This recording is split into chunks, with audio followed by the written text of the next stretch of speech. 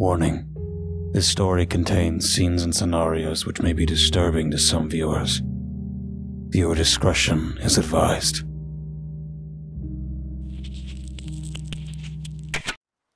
Over the past 3 months, some very weird and frankly terrifying things have happened to me.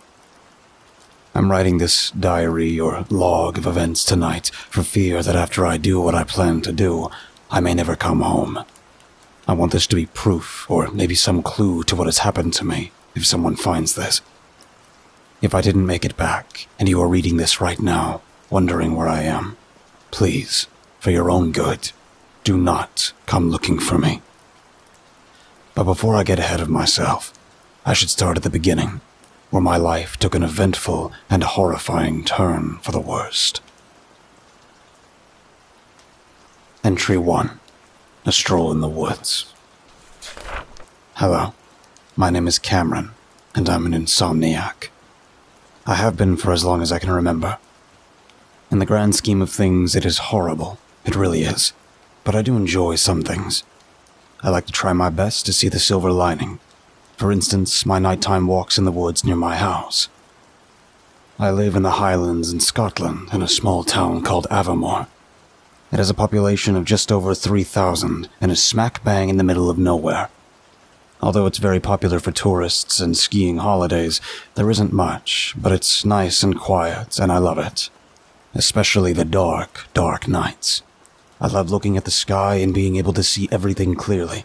And of course, the aurora borealis is very frequent this far north. Most nights, when I can't sleep, I like to go out and walk. I live in the more northwestern area of town, so literally 5 to 10 minutes walk from my front porch is seemingly endless forestry and fields, as far as the eye can see. It's always so peaceful and relaxing. So about 15 or 20 minutes walk from my house, there is a caravan and camping park called Oakwood.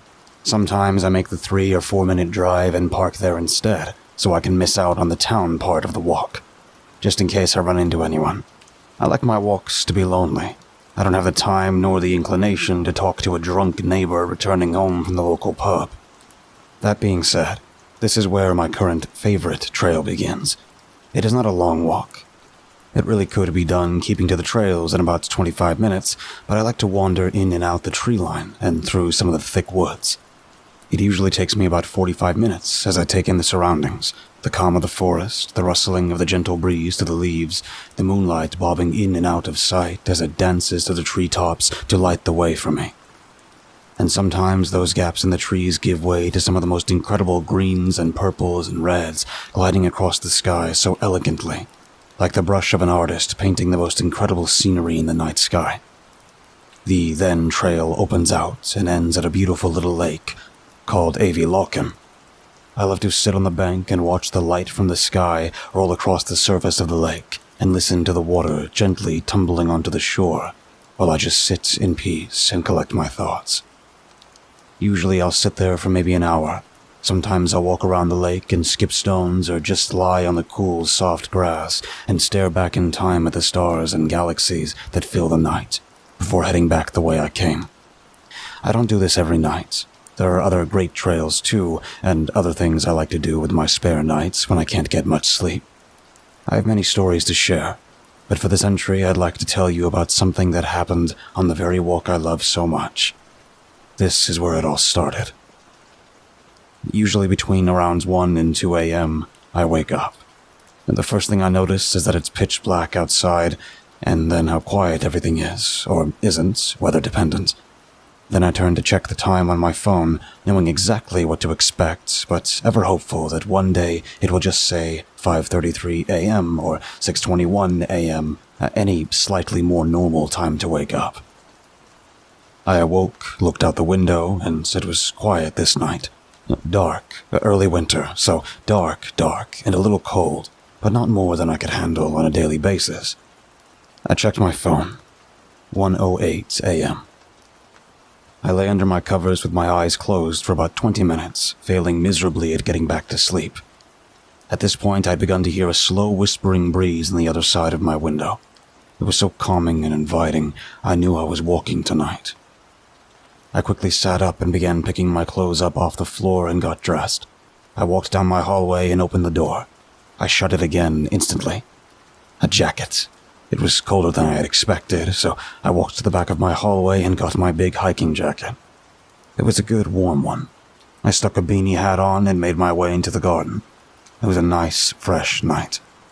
The moon was fat and bright over me, and a slow, icy breeze caressed my cheeks. I hopped in my car and backed out of the driveway. The streets seemed to be dead, but it wasn't a chance I was willing to take tonight. I've come across people before, and it always somewhat spoils the atmosphere. A drunk neighbor or friend on the way home talking shit for 30 minutes while I politely stand and listen, secretly regretting ever leaving the house. Tonight, I will drive.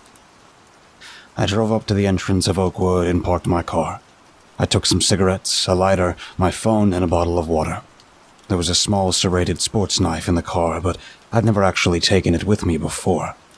Never had to, and tonight was no exception. As I got out of the car, I felt that fresh air hit my lungs. There were a few voices coming from the camping area, but they would be out of earshot soon enough. Aside from that, the only noise was the breeze rustling the bushes and trees. Since I can park inside the grounds and the best trail actually sets off from inside the park, you can park up near the entrance and walk through. From here you walk north and come to a trail and set off up there. You're immediately flanked by woods on both sides as you leave the campground, and it is this trail that leads directly to the lake.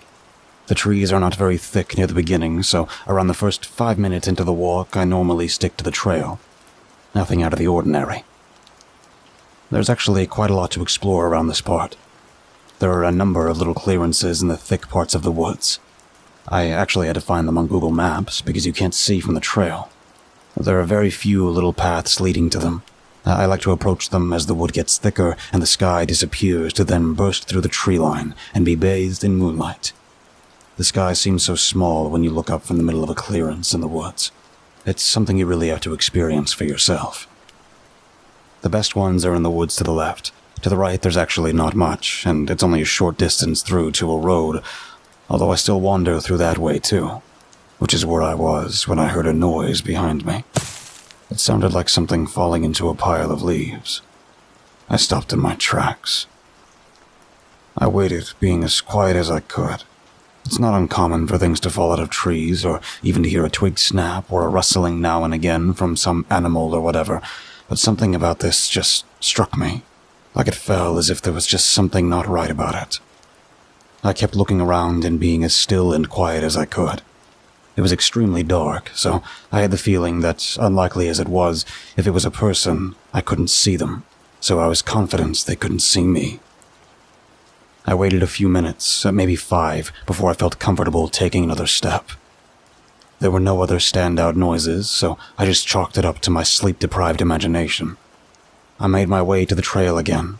I knew I was almost at the clearing in the woods on the other side, so I wanted to head over to that area. Now I want to mention here that in about 7 or 8 years of walking at night, not only this trail, but multiple woods and trails nearby my town at this time of night, I have never once ran into another person outside of the town. But fuck me. As I approached the trail just before I revealed myself for the night sky, there was a fucking guy walking down the opposite way, away from the lake towards the camping ground. I stopped and crouched down and just observed him, feeling safe that he hadn't seemed to notice me, and I was obscured by about 3 layers of trees. He walked calmly and without hesitation, as if he knew this area as well as I did, but as he got closer, I knew I'd never seen this man before. His face was gaunt and expressionless. His clothes looked a little rough, but he was dressed pretty smart, like he was wearing a suit that hadn't been taken care of for years. He walked right past me, looking nowhere but straight forward. I didn't make a sound. I just watched. Honestly, I was a bit scared, but we were only about 15 minutes from a campsite, so maybe he was staying there and decided to go for a 2 a.m. walk, in a battered old suit, alone. It's the only explanation I could think of, to be honest. Whatever the reason, I did not want to come face to face with this random guy I've never even seen before at 2 a.m. in the woods. I knew that much. I waited until he was pretty much completely out of sight, and I hastily skipped over to the other side, making sure I held up for a few minutes when I got there to see if he had either noticed me or turned back or anything. He didn't, thankfully. but it still creeps the hell out of me. I turned back to the direction of the lake, taking myself through the woods. I was almost at the first clearing. I like to call it the Spider. It's kind of almost circular shape with small trails leading off its edges in all directions, kind of like legs. I don't know, I thought it was a cool name. I could see the tree line approaching, and I couldn't wait to get a view of the sky from it. I tried picking up the pace a little, but the wood gets quite thick as you get closer, so it's not easy. There was a dead silence. The only sound was the crunching of leaves and twigs under my boots. Even the breeze had died. It was actually quite eerie, but in a way I kind of liked that. I could feel adrenaline beginning to pump through my veins. As I set foot on the soft grass of the Spider clearing, there was now absolutely no sound. No breeze, no leaves or twigs, no animals or critters. Only deafening silence, as I took a few more steps toward the middle. The moon wasn't exactly in the right place to shine in and light the area up as it sometimes does, so it was dark. Very dark. I could still see to some extent. There was light spilling in from the edges, but not much. I could still see the tree line all around me, but it wasn't such that I could make out individual trees. I could only recognize it as a dark wall surrounding the clearing. I craned my neck to look directly upward at the sky. The stars shone so bright as they seemed to float inside the most beautiful, deep blue and purple ocean in the sky, with a smoky cloud that haze formed behind them, as if it was about to swallow them all whole. I could honestly stare at it forever. "Excuse me." I literally jumped back and let out a gasp of terror as I saw a pale-faced, frail old man standing right in front of me. "Excuse me, sir," he repeated in his high-pitched, shaky voice. I stared at the frail old man, unable to say a word. His white, crooked face seemed to emanate its own light, as did his whitish, wrinkled hands. The rest of his body was as dark as the tree line on the other side. It was almost as if it was swallowing any available lights that met it. I just stared in disbelief. What was I seeing here? Was I hallucinating? "Excuse me, young man," the old man's shaky voice repeated as he took a step towards me. I took a step back. Who are you?" I inquired, fear so evident in my tone. "I was hoping you could help me, please," the old man grumbled as he took another wobbly step forward. I took another step back. I'm sorry, mister. I really need to get going," I said, as I took yet another step back toward the trees. "Son, I'm lost and cold. I need to find my way back to my wife. Her name is Loretta. Have you seen her? I need to find her. She's out here somewhere." "Look, mister, I haven't seen any Loretta or anybody around here at all. It's 3 a.m. and there's nobody back here. We're in the woods." I stopped for a second. "Wait, are you from the camping grounds at Oakwood?" "Camping ground?" he replied. "Yeah, the campground just back there." I turned my head towards Oakwood. "There's a trail. It's only about a 15 or 20-minute walk by..." As I turned my head back to face the old man, you would not believe what I saw. I couldn't even believe in my own sanity. It couldn't be. It was impossible. As I turned back around, I saw nothing. The old man was gone. Completely gone. Nowhere in the clearing to be seen at all. I must have been hallucinating. It had to be that. There's no other explanation. But I didn't feel weird in any way, or sleep-deprived, or even tired. Plus, it was so real. There was no way it was a hallucination, but how could that be possible? Nothing like this had ever happened to me before. I was too scared to move. I dropped to my knees, my legs had turned weak, and sheer terror took over me after what I had just witnessed. I tried to reason with myself. It had to be my imagination. That, or the old man somehow ran into the darkness. It was only a few seconds. My gaze had left him, so it didn't seem possible. But there just had to be some kind of explanation. I slowly got back to my feet, looking all around, desperately trying to see something. Anything. I couldn't. I decided maybe I'll stick to the main open trail, stay out of the woods until I get to the lake, and also the trail gets me there faster. I could see a pale green tint in the sky, The aurora had come tonight, and I didn't want to miss it. As I walked back through the tree line heading for the trail, I just had a feeling there were eyes on me from all directions. At some points, I actually thought I could see eyes through the trees. Several eyes. Glowing whites, but only for a split second. Some of them I thought I saw were red. That creeped me out, but they were just in my periphery, and when I would turn to check, there was always nothing there. I just wanted to get to the trail as fast as possible. I made it pretty quickly, aside from stumbling on a few rocks and fallen branches. The trail opened up in front of me, and I was less than 10 minutes from the lake. I picked up the pace. I felt like if I made it there, I could just forget about all the weird stuff and watch the sky, relax, and then take the fastest route back to my car. A very long and brisk 5-minute walk later, I had the lake in my sights. I could see the moonlight bouncing off the surface, shimmering like a beacon of white flame. I broke into a jog and made it there in a minute or two. The breeze had picked up again, and I could hear the rustling of leaves along with the smooth lapping of water against the bank. The aurora was lighting up the sky in a deep shade of purple, with a green rim, and the stars were bursting through like a huge city in the sky.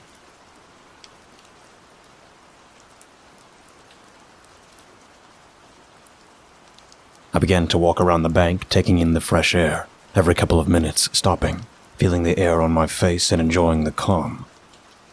About 10 minutes later, I was just about to head back when I noticed something in the water. It was just up ahead, a kind of dark mass. It looked like maybe a suitcase covered in reeds and mud.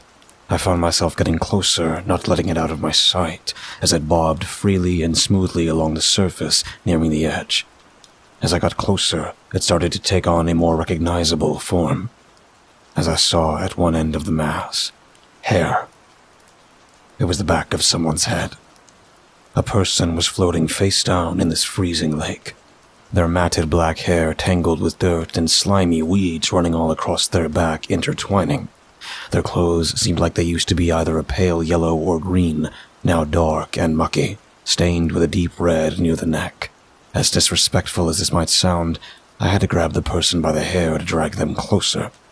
It was as far as I could reach, although it was either that or leave them there. The long, slippery hair was sliding between my fingers as I struggled to grip, but managed to put them close enough to get my hands under their arms and drag them onto the land. I pulled the body about 10 feet from the water. It wasn't easy. I flipped the poor soul over and discovered a bloated face with peeling skin. There were horrible little creatures crawling from orifice to orifice and scurrying all over their face and eyes. I studied the body.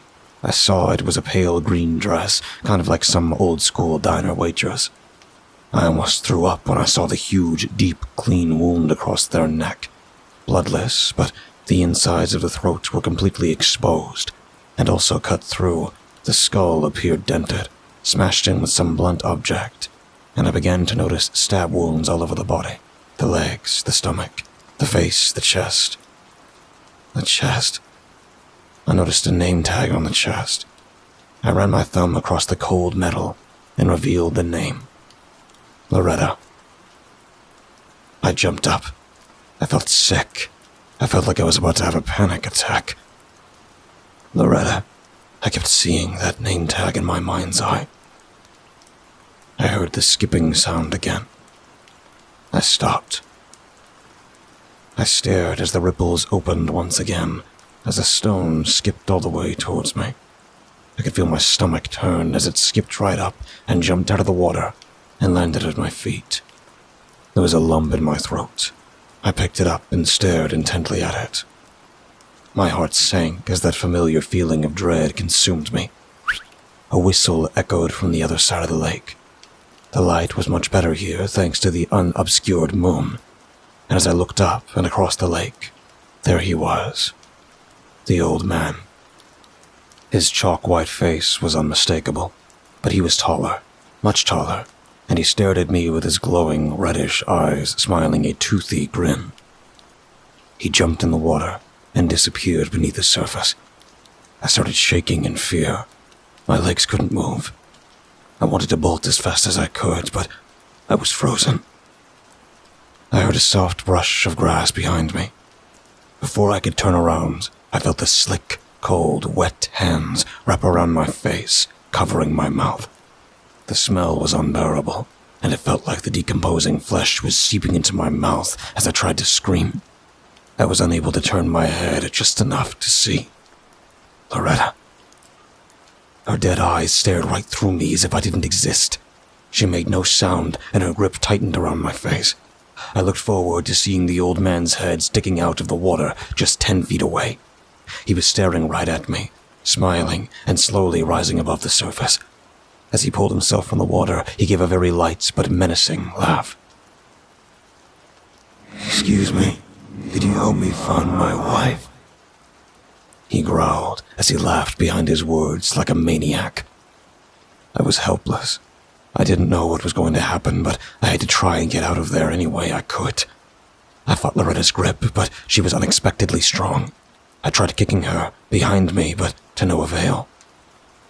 Eventually, I let my legs give way completely. I dropped straight down like a dead weight to my ass and was able to slip through her watery grasp. As she clambered to grab me again, I was able to roll to the side and jump up as fast as I could. The old guy stopped and just stared as I ran back into the woods. Loretta stared too. Her blackened, puffy eyes seemed to train on my very being with laser precision as her dead gaze pierced my soul. I wasn't slowing down for fucking anything. I ran as fast as I could, never looking back. A fog began to descend on the forest as the air began to change. It became more difficult to see where I was going with every passing second as I ran. Something barged into me, or I barged into something. It was a body hanging from a tree, swinging violently as I screamed and got back to my feet. I sprinted once again through the trees when I saw more. Bodies everywhere I looked, swinging from the trees in the fog. I couldn't stop. I had to run through. Some of them made a grab at my hair and my jacket. I was crying now. My legs were getting weaker, and I could feel my body giving up. "Help!" I screamed in vain as my legs began to wobble. "Somebody, please help!" I broke through the trees and I collapsed. I was on the trail. The fog was still getting thicker, but I knew I could make it back easier this way. When I saw a shadow slowly emerge from the cloud, I just lay on my front, sobbing.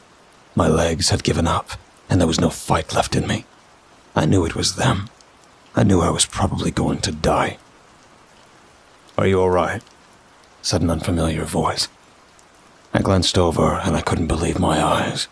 It was the guy from earlier I saw walking the trail, still in his beautiful old shitty suit. That beautiful fucking bastard was back, and he was here to save me. I thanked all the gods I didn't believe in, and I sobbed even more. "Please, help me, please.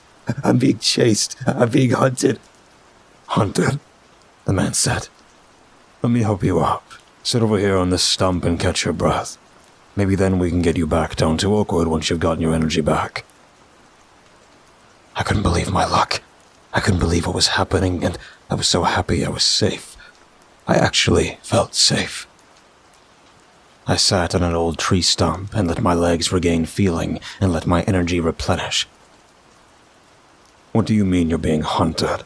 And by who? Or by what?" the man asked. "It's a long story. You'd never believe it anyway. I'm not even sure if I do." "You're welcome to try me. I'll keep an open mind," he reassured me, smiling warmly. "Honestly, I don't even know where to begin," I said, as I stretched my leg out to keep it from cramping. I whimpered in pain. "Careful there, buddy. Let yourself relax.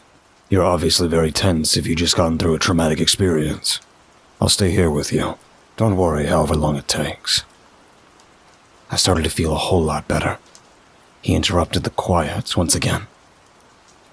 "So, what actually happened? And I'm confused as to why you wouldn't believe it yourself if it just happened moments ago," he asked me. "Because it's just so far-fetched. I can't even trust my own mind anymore," I hesitantly replied, kicking my legs out again, finally able to feel something in them.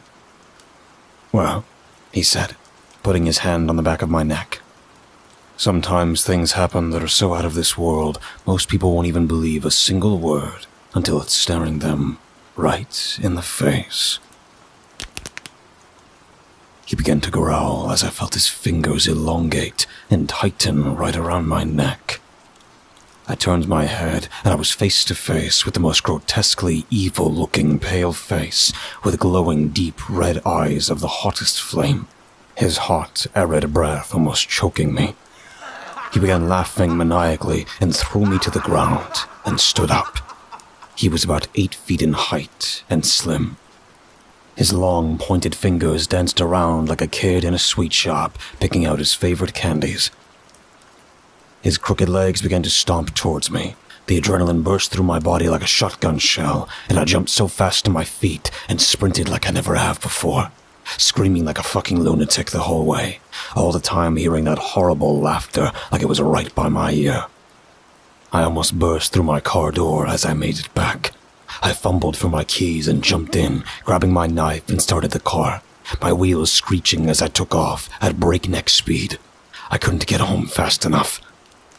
I skidded the car to a halt in my driveway and legged it into the house. I couldn't even remember if I closed the car door. I switched on every light and sat in the middle of my lounge with my knife in my hand, and I waited. I sat in total silence for over an hour. Every little noise, every creak and general house noise that wasn't my thumping heartbeat sent a cold shiver down my spine.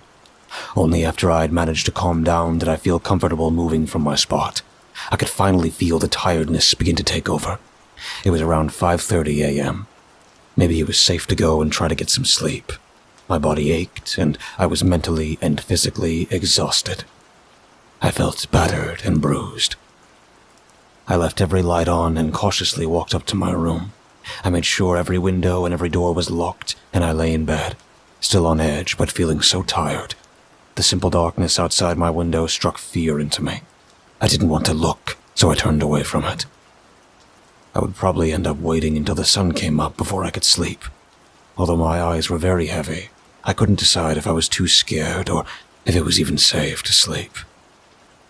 As I lay in my bed under my cover, my mind raced. My eyes were opening and closing. My blinks got longer. Compared to earlier, I did feel a little better, but it didn't take away from the absolute terror that enveloped my every thought. My eyes were getting really, really heavy now. I knew the time was coming where I would have to give up fighting sleep and just let it take over. Feeling so sleepy, I thought I fell asleep for a minute or two, but I couldn't tell. It was time for me to drift off. My brain was shutting down from exhaustion. I can't be 100% sure, because I was on the threshold of dream and reality, but I swear this felt as real as everything that had happened earlier. Just before my mind switched off, I heard something inside my room that still haunts me to this very moment after everything that's happened and will stay with me for the rest of my life. "Excuse me?" a shaky voice inquired. My eyes shot open.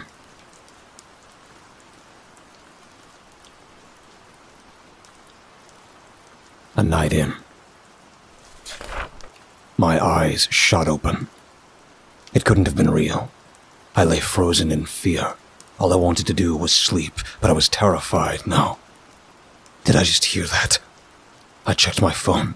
Almost 6 a.m. I sighed. It was beginning to get lighter outside, at least.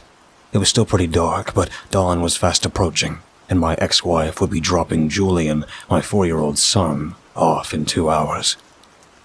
I take him every Sunday and Tuesday and every second Saturday. I wish I could see him every day, but such is life, I guess. My ex-wife, Linda, left a couple of years ago because apparently I had become withdrawn. We barely spoke to each other, and I suppose she was right. I had become withdrawn.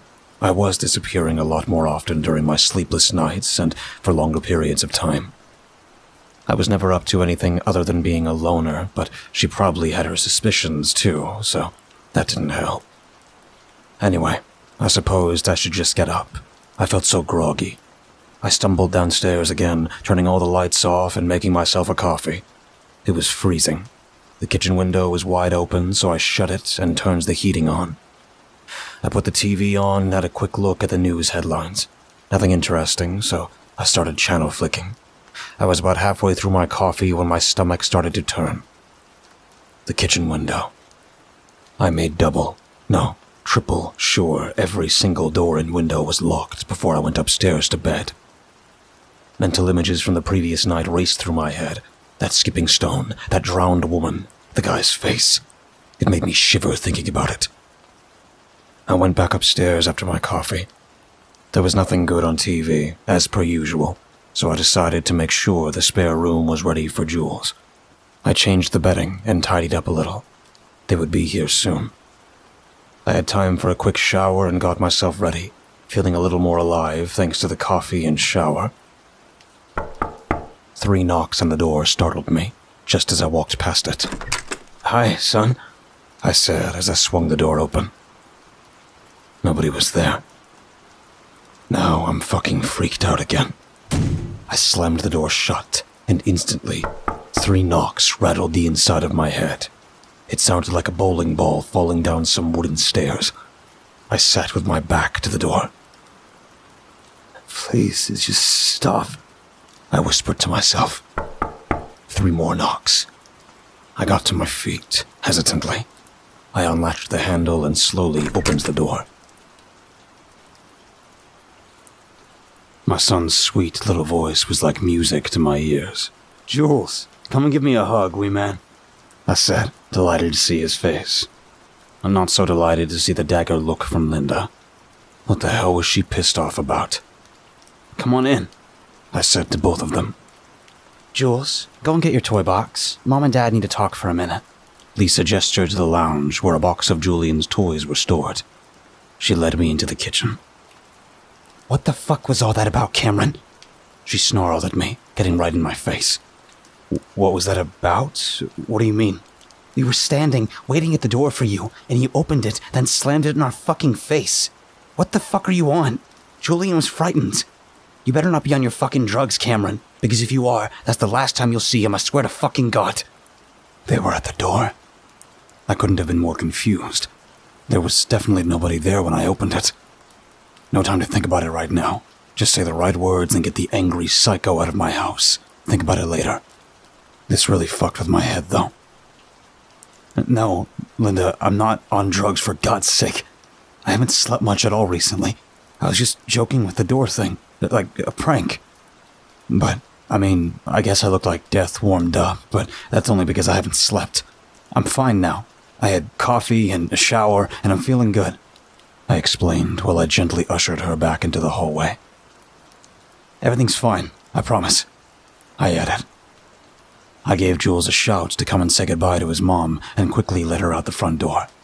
When she had left, Jules was still playing with his toys. I just joined him in the lounge and I slumped on the couch. Jules looked so happy playing with his cars and trucks. I put Nickelodeon on for Jules and I lay down on the couch. I wasn't paying attention to the TV. I could only hear Jules playing, and my eyes were slowly getting heavier. Meow. Crash. Oops, purple car's crashed in a monster truck. Get the ambulance. Nina, Nina. Bless him. Julian continued. "Come on, purple car. Let's get you to Gecko's garage. He'll fix you up." My eyes were getting heavier. I had tunnel vision, and Julian's voice was sounding more like an echo in my hollow head. "Nina, Nina. Oh no, ambulance is stuck. Monster trucks are helping the ambulance. Brrr. Give me it back. No, give me it back. It's mine. Dad, he's taking my trucks." I sprang from the couch and panicked. What happened? Jules was visibly upset, but nothing was out of place. "The stretchy man tried to take my monster truck," Jules said, more annoyed than fearful. I could feel that lump in my throat return. I felt sick. I was so tired. "Okay, Jules, well, he's gone now, so there's nothing to worry about. It was just your imagination," I said, while sitting him up on my knee. "I don't think he's gone, Dad," Jules whispered, and we both heard 2 thumps from above us. I immediately ran upstairs, but all was quiet. There was nothing at all. Nothing out of place. No person or anything else. I checked under every bed, every wardrobe, behind every door. Nothing. I went back down to Jules. "We should go out, grab a ball and some toys, and we can go to the park." Jules jumped up. "Yay, the park!" He screamed as he grabbed some trucks and a football. We spent a few hours kicking the ball around and just messing around the park. We got some lunch, some sandwiches and chips, and we were leaving the cafeteria. I ran into a friend of my dad's, Big Joe, or some called him Old Joe. Some called him the Veteran. I don't even know how old this guy was, but he looked about 100 when I was young. Anyway, the reason I was so glad to see him was that if you ever wanted to know anything about Aviemore, past or present, he always knew. He seems to know everything that had happened and all the latest town gossip. "Joe," I said, "it's been a while. How are you, old-timer?" "Cammy, son, you're looking good. I've never been better. My God, is that Jules? You were just an ankle biter last time I saw you, wee man." He ruffled Julian's hair. He shied away behind me, peering at Joe with suspicion. "Hey, he's getting bigger now. Starting school next year," I said with a proud look on my face. "This is Joe. He was a friend of your granddad's," I explained to Jules as he continued to hide behind me. "Anyway, Joe, I'm actually glad I ran into you. Something happened last night at Avie Locken. Something so insane I can't even describe it all right now. But I was wondering if I could bend your ear about it. Maybe tomorrow if you have the time." Joe's expression changed. He looked a sight more worried than pleased now. "Hey, okay, Cammy?" He stuttered and stumbled over his words. His voice fell to a whisper. "Listen, make sure you come round to my house tomorrow, as soon as you drop Jules off. Come alone, as early as possible." Okay. No worries, Joe. I'll be there."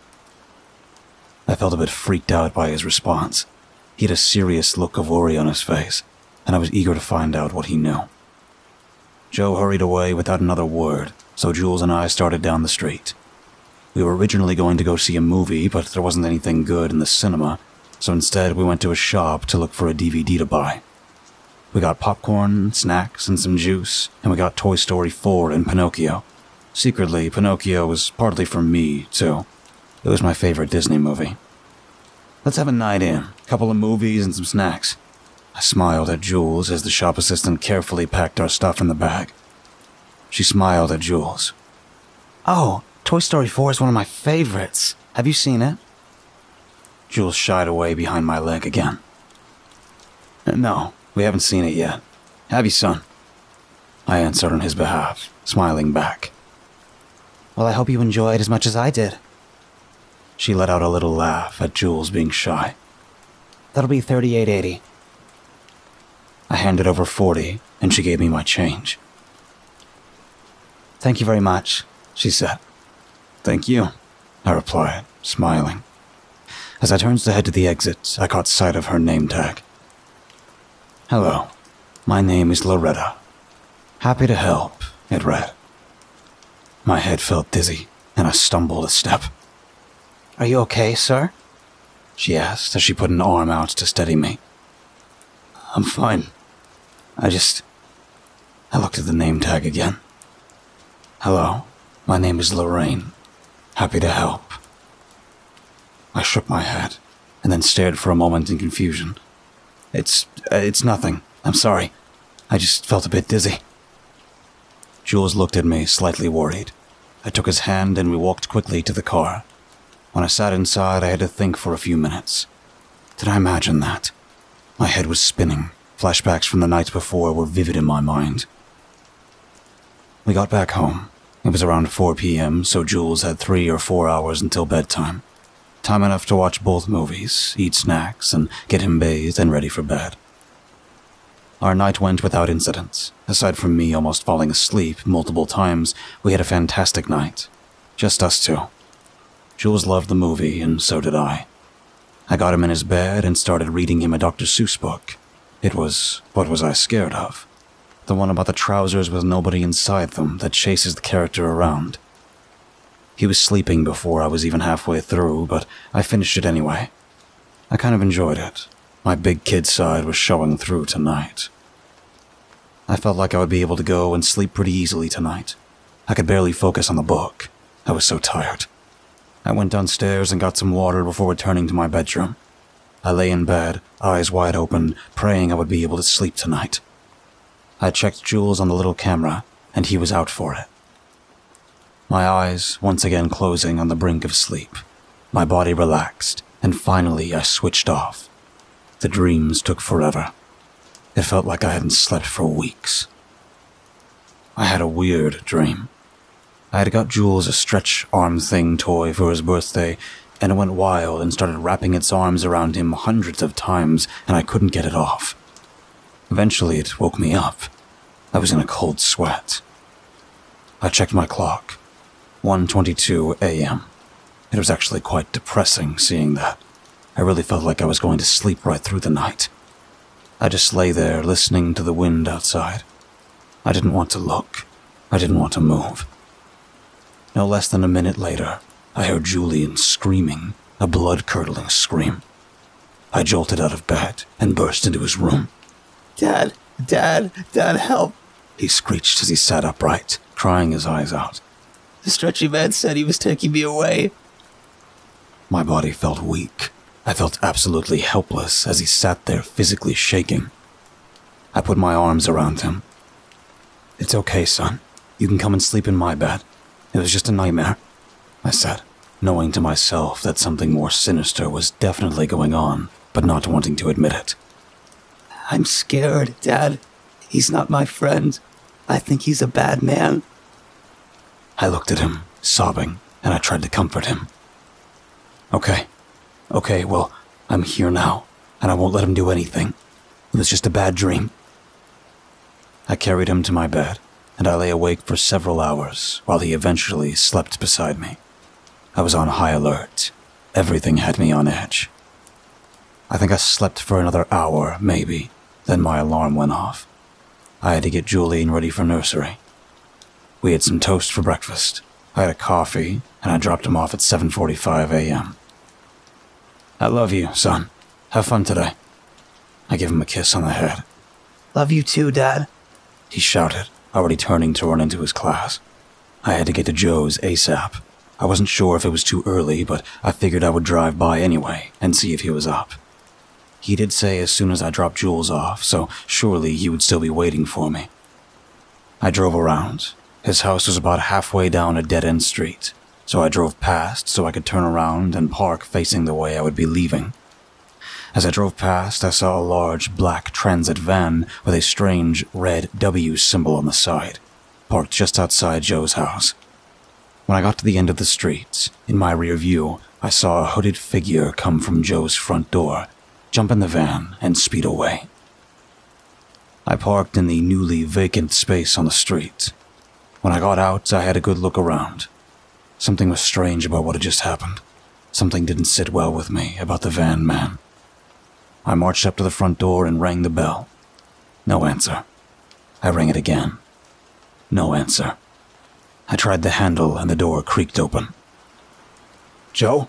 I shouted, hoping to God he still lived here. I received no reply when I entered the house. The smell was so overpowering it made me feel lightheaded. I felt like I was struggling to breathe and see. It was petrol. Joe's house smelled like a petrol station. "Joe!" I screamed as I darted up the stairs. Joe was sitting in the hallway, soaking wet on a wooden seat with tears in his eyes. "Joe, what the fuck is going on?" I demanded. Joe sat up and whimpered. I'm sorry, son. I'm so sorry. "Joe, what? Sorry about what? What the hell is all this?" Joe struck a match. All the whispers in the woods. Don't trust anyone, not even the police. He held the match to his neck. "Joe, wait, don't!" I barked at him as his whole body was engulfed in flames in the blink of an eye. The fire snaked and spread onto the floor like it was chasing me down. I fell backwards down the stairs. Luckily, I was able to get myself out, but I had hurt myself badly. I was able to make it to my car to phone the emergency services. I picked up my phone. 7 missed calls. It rang again seconds after I picked up. "Hello?" Hi, is this Mr. Murphy? The worried tone in the woman's voice convinced me this was not going to be good. "Yes, speaking. Who is this?" This is Carolyn from Aviemore Early Years Daycare and Nursery. You better come down right away. Your son, Julian, is missing. The police are on their way, and so is his mother. I almost choked. It's a phone call nobody ever wants to get, and you never expect it to happen to you. I felt like someone had ripped out every organ in my entire body. I began shaking uncontrollably. What happened? I mean, what's happening? I tried to get my words out, but I could barely speak. Sir, if you could get here right away, we will get through the whole protocol with everybody. I'm sure he'll turn up, but we need you both here as soon as possible. I hung up the phone, jumped in my car, and started bombing it down the road back to the nursery. I only left him half an hour ago. This didn't make any sense. I didn't even think about Joe's place burning to the ground. Surely someone would phone it in. What if they saw me speeding away from the scene? All these things rattled around in my mind.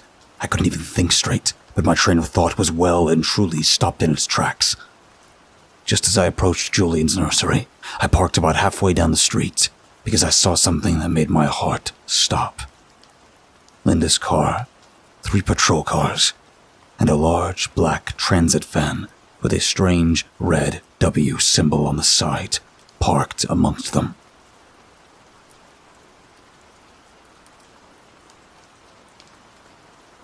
A week of no answers.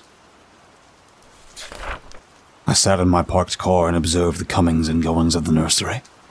There were several police officers milling about, and every now and again Linda would pop out crying. She was inconsolable as officers tried to steady her on her feet and calm her down. I hadn't even seen anyone approach the black van yet. I couldn't not go. I had to go in. Otherwise it might draw some suspicion on me somehow. I waited a few more minutes before I pulled out, making sure nobody saw that I was parked just down the street.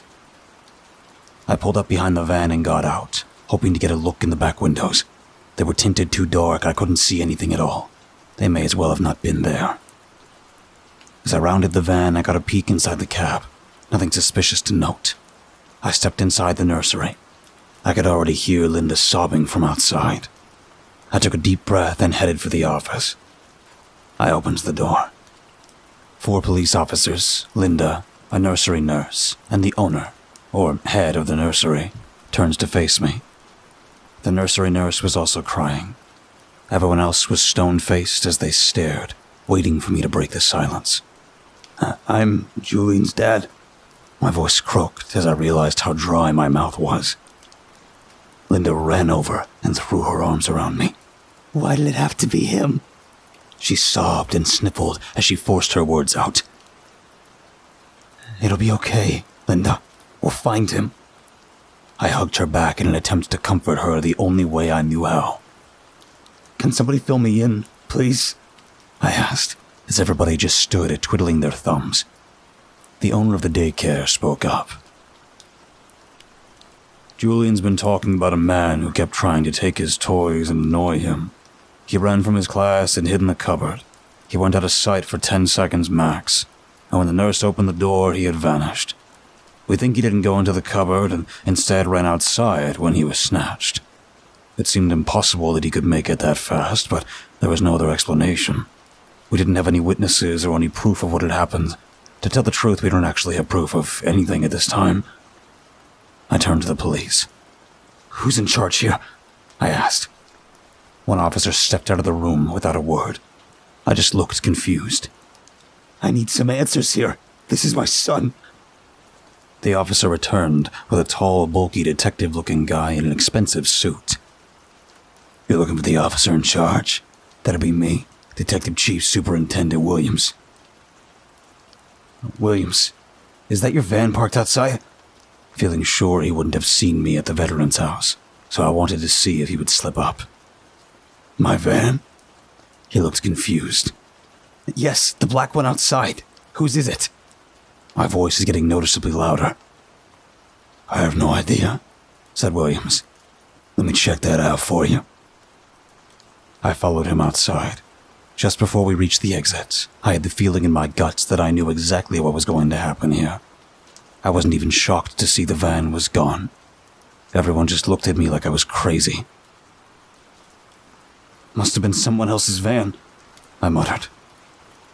My car was still parked in the same place, right behind where the van once stood. I just couldn't wrap my head around all these bizarre things that kept happening. I didn't have time for this. We had to find Jules. DCS Williams spoke up. So, if yourself and the boy's mother could accompany us to the station, we need statements, and we need statements from the nursery staff. Absolutely. No problem, I hesitantly replied. As I was walking away, I overheard Carolyn, the head of the nursery, tell Williams that she had someone park the van one street over. I fucking knew it. I knew something wasn't right with him. This whole situation reeked of shit, and I was going to get to the bottom of it, one way or another. The blue lights all flashed on in unison as the police convoy set off. Then Linda's car, then myself with 2 cars behind me. I could still see Williams and Carolyn talking in my rear view and glancing over to me as we drove away. We drove straight to the station. Once inside, we were taken separately and asked to give a statement. When we last saw Julian, what his mood was like, what was he wearing, did he have many friends, etc., etc. One question caught me off guard, though. It wasn't unusual. I can imagine it was one of the most typical standard questions in this station. Where were you between 7:45 and 8:15 a.m. this morning? Now, of course, they should have asked anyone and everyone this, but I was at the veteran's house. I didn't want to say I was there because then that might open a whole other line of questioning, plus the fact I saw the van there, which was possibly driven by Williams. If he found out I knew he was at that scene, I might be in for a rough time. On the other hand, what if someone saw me fleeing the scene right after the house caught fire? Or worse, what if Williams saw me?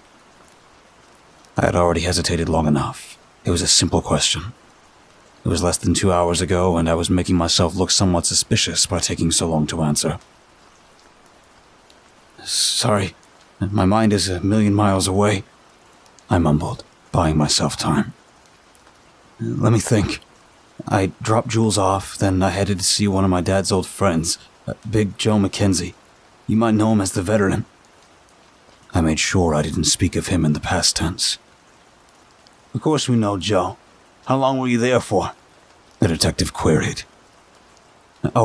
Seconds. I knocked on the door twice and he never answered, so I just left and started heading home. Then I got the call about Jules and went straight to the nursery, I explained, almost convincing myself. Okay. Was there anyone else there? This struck me as odd. Maybe it was another routine question, but I'm now wondering what they know. Why would they ask that when I'm just visiting a friend and I said if I knocked the door and left, it didn't add up in my head? No, I never saw anyone. The 2 detectives glanced at each other for a second, and the other asked. The nursery said they called you 7 or 8 times before getting through. Why was that? I'm not sure. I was probably driving and I didn't hear my phone. It's usually on silent. I only noticed the missed calls when I was checking the time. Then it rang in my hand as I looked. That's when I answered. They both took some notes, then continued asking more questions. I was then asked to sign a statement containing all the information I had just shared with them, and we were done. Thank you for your full cooperation, Mr. Murphy. Our investigations already went beyond the first few steps, so hopefully we'll be able to find Julian soon. The next 48 hours are crucial, so I can assure you we'll be working around the clock to get him home safe. Thank you. Please find him. Please, I pleaded as I shook their hands. We'll do everything we can. They turned and led me back to the lobby, where Lydia was waiting, still red-eyed and crying her heart out. We waited for everyone else to come out from giving their statements. Then we all went back to the nursery to try and organize some kind of search party right away. I was suspicious of DCS Williams and now Carolyn, but I felt like I couldn't tell anyone, like it would backfire and everyone would think I'm insane and not believe me. I could see how everyone, especially Linda, had their full trust in those 2 people, and I would need some kind of evidence, something concrete to break up my theory before I go blurting out accusations. But for now, I would play along and just try and find my son. After the first crucial 48 hours, we still hadn't heard a word from the police. We had search parties day and night looking everywhere for any signs. Linda would join the day search, but I was able to join both, since I only slept about 2 or 3 hours a day anyway. I was out pretty much constantly looking for him. The fact we hadn't had a single update worried me. It felt like they weren't bothering to even search for him. I thought they would have patrols out, police-guided searches, sniffer dogs, helicopters. There was none of that. It was like they had just forgotten. I eventually contacted them, only to be told that they were doing all they could and it was under investigation, blah, blah, blah. After the 3rd day, I was contacting them every hour or two, round the clock. There had to be some kind of update, surely, but every time I contacted was the same story. What was weird was that there had been absolutely no report on Joe's house, or anything about Joe. Not a word by anyone, and not in the local paper. It was like that had just been completely overlooked. I mean, I wasn't really complaining. I didn't want to find myself answering questions about that, but I just thought it was a bit odd that nobody had even mentioned it. Day 5 and 6. The search parties had gotten smaller in numbers and shorter. People were giving up so easily it kind of hurt. I think they must have thought, if a 4-year-old was out alone in the winter for 5 or 6 days, the search would be either for a body or a kidnapper, and nobody wanted to be confronted by either of those things. There was a select few family and friends still searching relentlessly with us, but we always came up empty-handed. It crushed me every time a search had to be stopped because of weather or some other reason. All I could think of was my poor boy lost and alone while we all go home and sit in front of our fire. After a week of no answers and constantly calling the station, 20 and 30 times a day, most days, DCS Williams showed up at my door. It was 11 p.m. and he was alone, as was I. "Oh, hi. Is everything okay? I wasn't expecting anyone tonight," I said, as he stood on my porch, wet from the rain. Good evening, Mr. Murphy.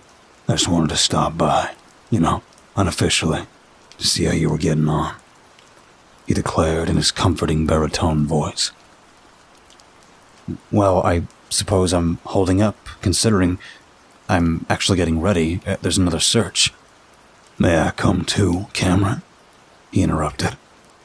"Is it okay if I call you Cameron?" he said, placing one foot over the threshold. I suppose so. I don't really care," I mumbled, as he pushed his way inside.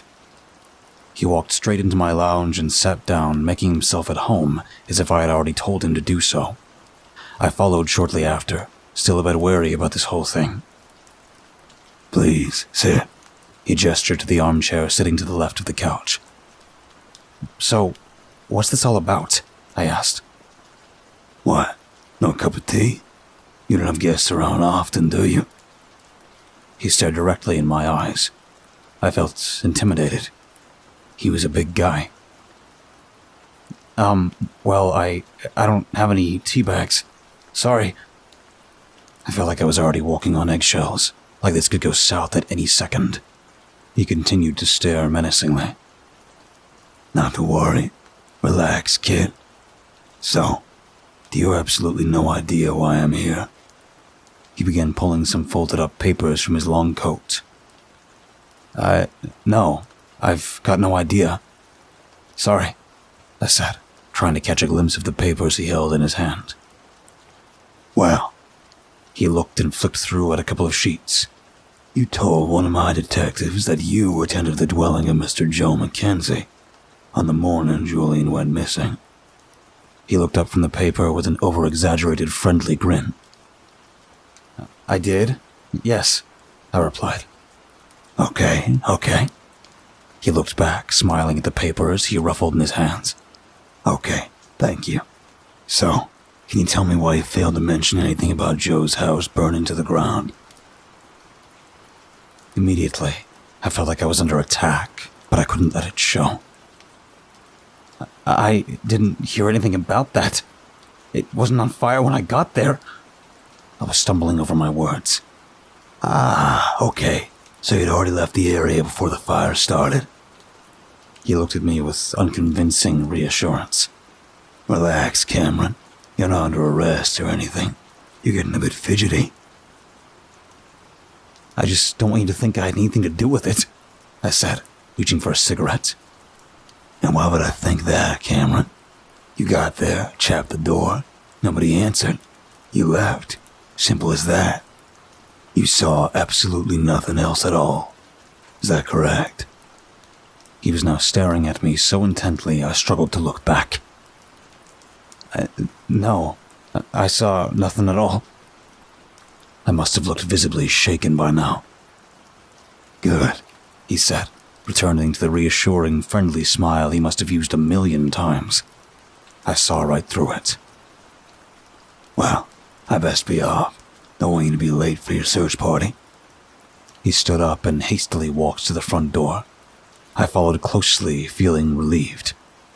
Then he turned just as the door opened and whispered in my ear. By the way, whatever that old cunt told you, you keep your fucking mouth shut, or I'll have you locked up so fast you'll get whiplash. Then he giggled loud and spoke in an obnoxiously loud voice as he walked over to his car. Well, thanks for the tea, Cameron. I wish the best in your search tonight. You ever need anything, you give me a call straight away. He smiled again and got into his car. I was scared, I'll be honest. I was in a rage. I was pissed off, but I was fucking terrified. He knew I was there. He knows what happened, and he knows that I know he was there. He came here to shut me up, to make sure I wasn't going to say anything. This whole tragedy, the fire, the veteran's death, it's all been covered up because he knows I saw him there. Although, why was he worried about what Joe had told me? There were so many questions, but right now I was unable to even think about all of that, because I was staring at my table and the pile of papers DCS Williams had left behind. I didn't know if I should look or... In fact, I knew immediately there was no point in having any kind of internal debate on whether or not to look. As soon as I saw them, I knew I was looking. I picked them up. They were printouts of pictures, taken the morning Julian went missing. They showed me, arriving at Joe's, me and Joe's door, me entering Joe's door, me running from Joe's house while the upstairs window had a dim orange glow that wasn't present in the others, me driving away, another of me driving away, and Joe's house in a fiery blaze top to bottom. So obviously this did not look good. Considering I'd already lied to the police about my whereabouts, it made it look even more suspicious. He left these here on purpose, to show me what he had on me, and he had me completely under his thumb, and it would take a fucking miracle for me to get out. If anything, this made me take Joe's final words more seriously. I couldn't trust anyone, and I would have to do some digging for information about the woods or find out what the hell is going on. What did he mean by the whispers? I knew of only one other person I felt like I could potentially trust. My friend Archie, who I grew up with. All throughout school and our childhood, we had been best friends, although the past 8 years or so, I've only spoken with him a handful of times. If I was taking my shot and telling someone everything, the truth, then it was going to be him. I just hoped they hadn't gotten to him first. When I met Archie the following morning, he looked depressed. He looked malnourished and at the end of his rope. The reason we never spoke much for all these years wasn't through lack of trying. Archie just became a bit of a hermit, for lack of a better word. About 8 years ago, he was married to one of his lifelong friends, Michelle. They were each other's first loves and got married at 19. About 5 years later, she fell pregnant. When Michelle was giving birth, she had to be put under with anesthesia, and she swore she heard the baby cry when it was born. The doctors told her she had a stillbirth, and she might have been hallucinating. They wouldn't even let Archie in the ward. They said it would be too distressing. She killed herself about 8 months later. Archie found her hanging in their garage. The death of the baby was bad enough, but they wouldn't release the body. Apparently, it was some protocol that it was taken to a tiny coffin and buried in a small cemetery nearby the hospital, under a memorial stone with the inscription, Ben, born asleep. The nurses let them name the baby before he was laid to rest.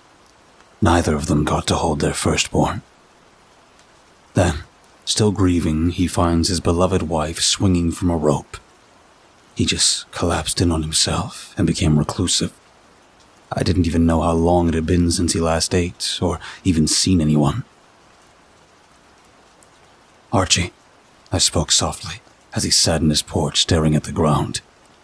He didn't respond. "Archie, it's me, Cameron." I took a few steps toward him and sat on the ground in his line of sight. "How are you? I've missed you, man." I extended a hand and his eyes met mine. Cammy, how are you? It's been fucking ages. His hand came forth and shook mine. "I'm okay, Archie. I don't know if you heard or not. It's Julian. He's went missing." He sat in silence for a few seconds. Missing? What the fuck? How? Where? What happened? He began to come to life. It's a bit of a long story, man. We should go inside, though. I don't want anybody else knowing I'm here. I got up and opened the front door. The house stank and was an absolute mess. We both entered. I sat in a chair. Archie sat on the couch opposite. I told him absolutely everything, from the woods to Avi Locken to Julian disappearing to Williams threatening me the night before. Archie stared dumbfounded, but he didn't seem as surprised as I expected with some of the details. That rat bastard Williams, man. I knew there was something crooked about him. He snarled as he looked off to the side, thinking. I know. I knew something wasn't right. The whole thing with the van was just completely off, I replied, shaking my head. Archie sat in silence for a few moments. I need to tell you something, Cammy. He rose from his battered old couch and walked over to his fireplace. He took something down. His house was dark, but I could make out it was some sort of doll. He threw it over to me. I looked at it. It was muddy and rotten. I felt confused. What is this? Was this a toy bought for Ben or something? Archie came closer, tears visible in his face. No, Cammy. This is fucking Ben. He spoke with aggression. After Michelle's suicide, I went fucking haywire, started taking all sorts of drugs and drinking. I went to that cemetery and dug up Ben's grave. I didn't know what I was thinking or what I planned on doing, but inside his tiny little coffin, Cammy, there was this fucking doll. He grabbed it and threw it into the unlit log fire. He continued. And I got arrested, and guess who fucking let me off with it? That fucker Williams. He assured me I wouldn't go to prison if I just kept my mouth shut. Fed me some shit about the hospital using stillborn babies for some kind of research, all above board and government approved, blah, blah, fucking blah. I stared at Archie, not believing my ears. He fucking manipulated me into keeping silent and acted like he was my friend. If he's behind this somehow, I'll fucking kill him, man. Shouting now as he paced up and down the room. When I saw Archie in this fit of rage and anger, hearing those words, an ever so slight smile crept onto my face. Listen, Archie, me and you, we're gonna sort all this shit out, I exclaimed, as I just realized that I had found my guy.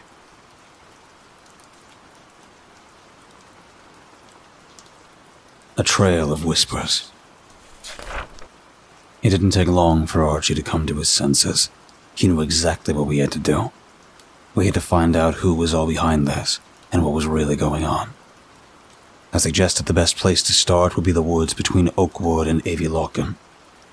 It was decided Archie's home, although it was a dump, would be our base, since I figured nobody would have eyes on it, at least not for a while. We would reconvene here every night to talk over anything we had found out and discuss our next steps. Something else occurred to me while we spoke that first night. I never made it to the second clearing in the woods that night. I went for my walk. This particular clearing is just north of the Spider, but there has always been something so unusual about it. and I've never been able to put my finger on it. 57.222924, -3.818597. These are the coordinates for this area. If you happen to look it up, you will notice it's unnaturally green, so bright in fact that nowhere within miles is actually that green. Additionally, there is always a sense of being watched, though not in a sinister way. It's as if you're being held and you're safe, like you're being guarded from all around in a bubble. As this all began in those woods, I had to decide it was probably where we were going to first, to see if we can find anything at all. That very first night, after I got Archie a good meal and made him rest up, we would head up to Oakwood to investigate. There was no time to waste. I drove his beat-up old Nissan to the campground and we sat at the entrance while I described to him what the plan was. Put simply, we would head straight along the trail until we were pretty much in line with the clearing, then head directly through the woods, quietly and avoiding being distracted by anything that made us feel uneasy, such as noises or weird men casually walking around alone. Basically, keep our eyes on the prize, I said. It was 1 a.m. exactly when we exited the vehicle and made our way through the gates to Oakwood, heading straight for the trail at the top.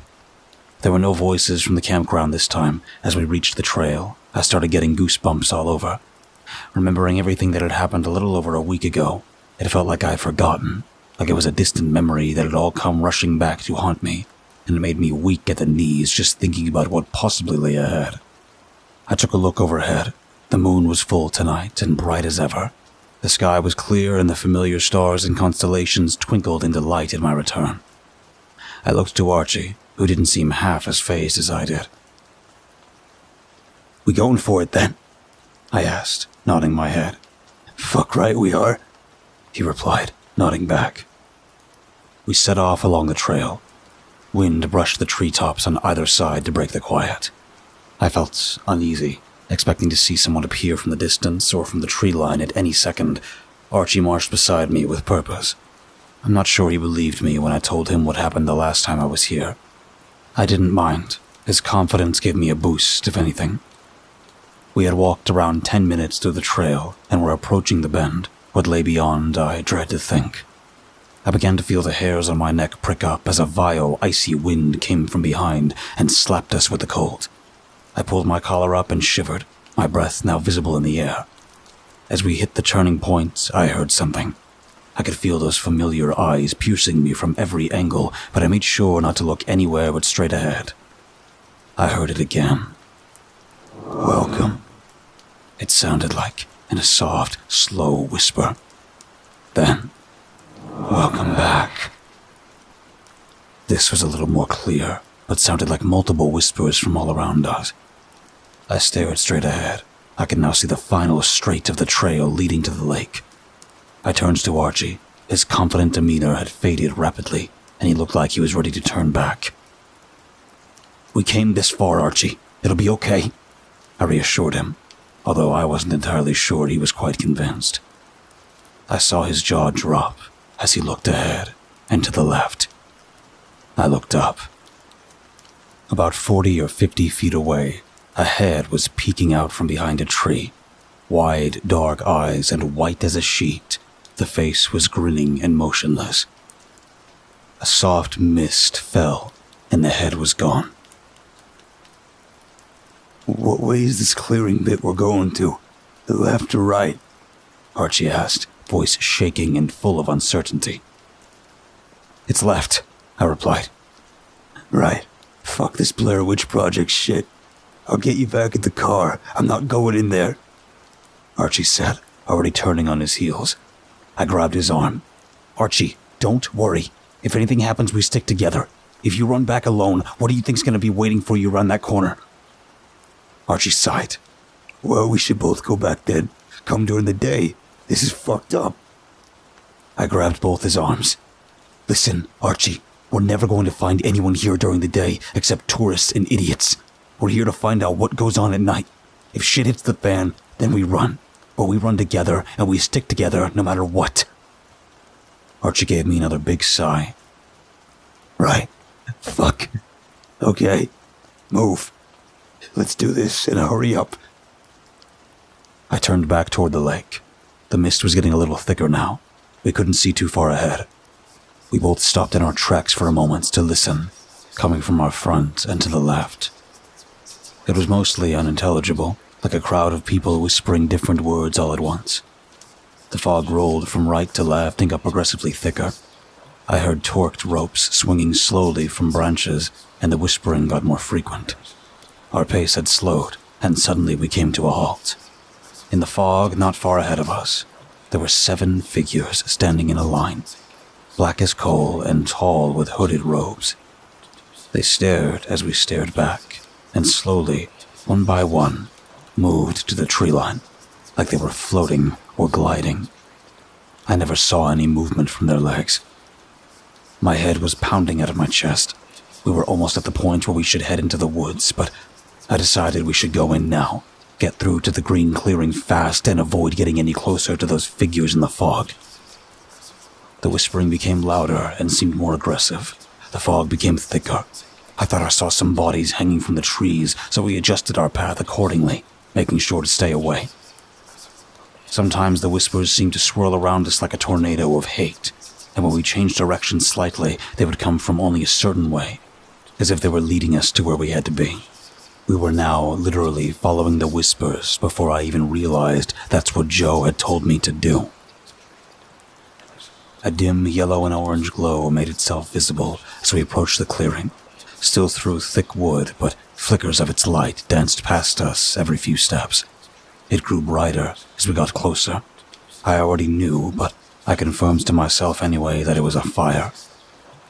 I heard laughing and whispering mantras from beyond the 3 or 4 layers of trees that separated us from the green grass. There were several hooded figures standing in a line as 2 others walked back and forth, making signs with their hands and making everyone drink from a large bowl or chalice type thing. It seemed like there was absolutely no fog here.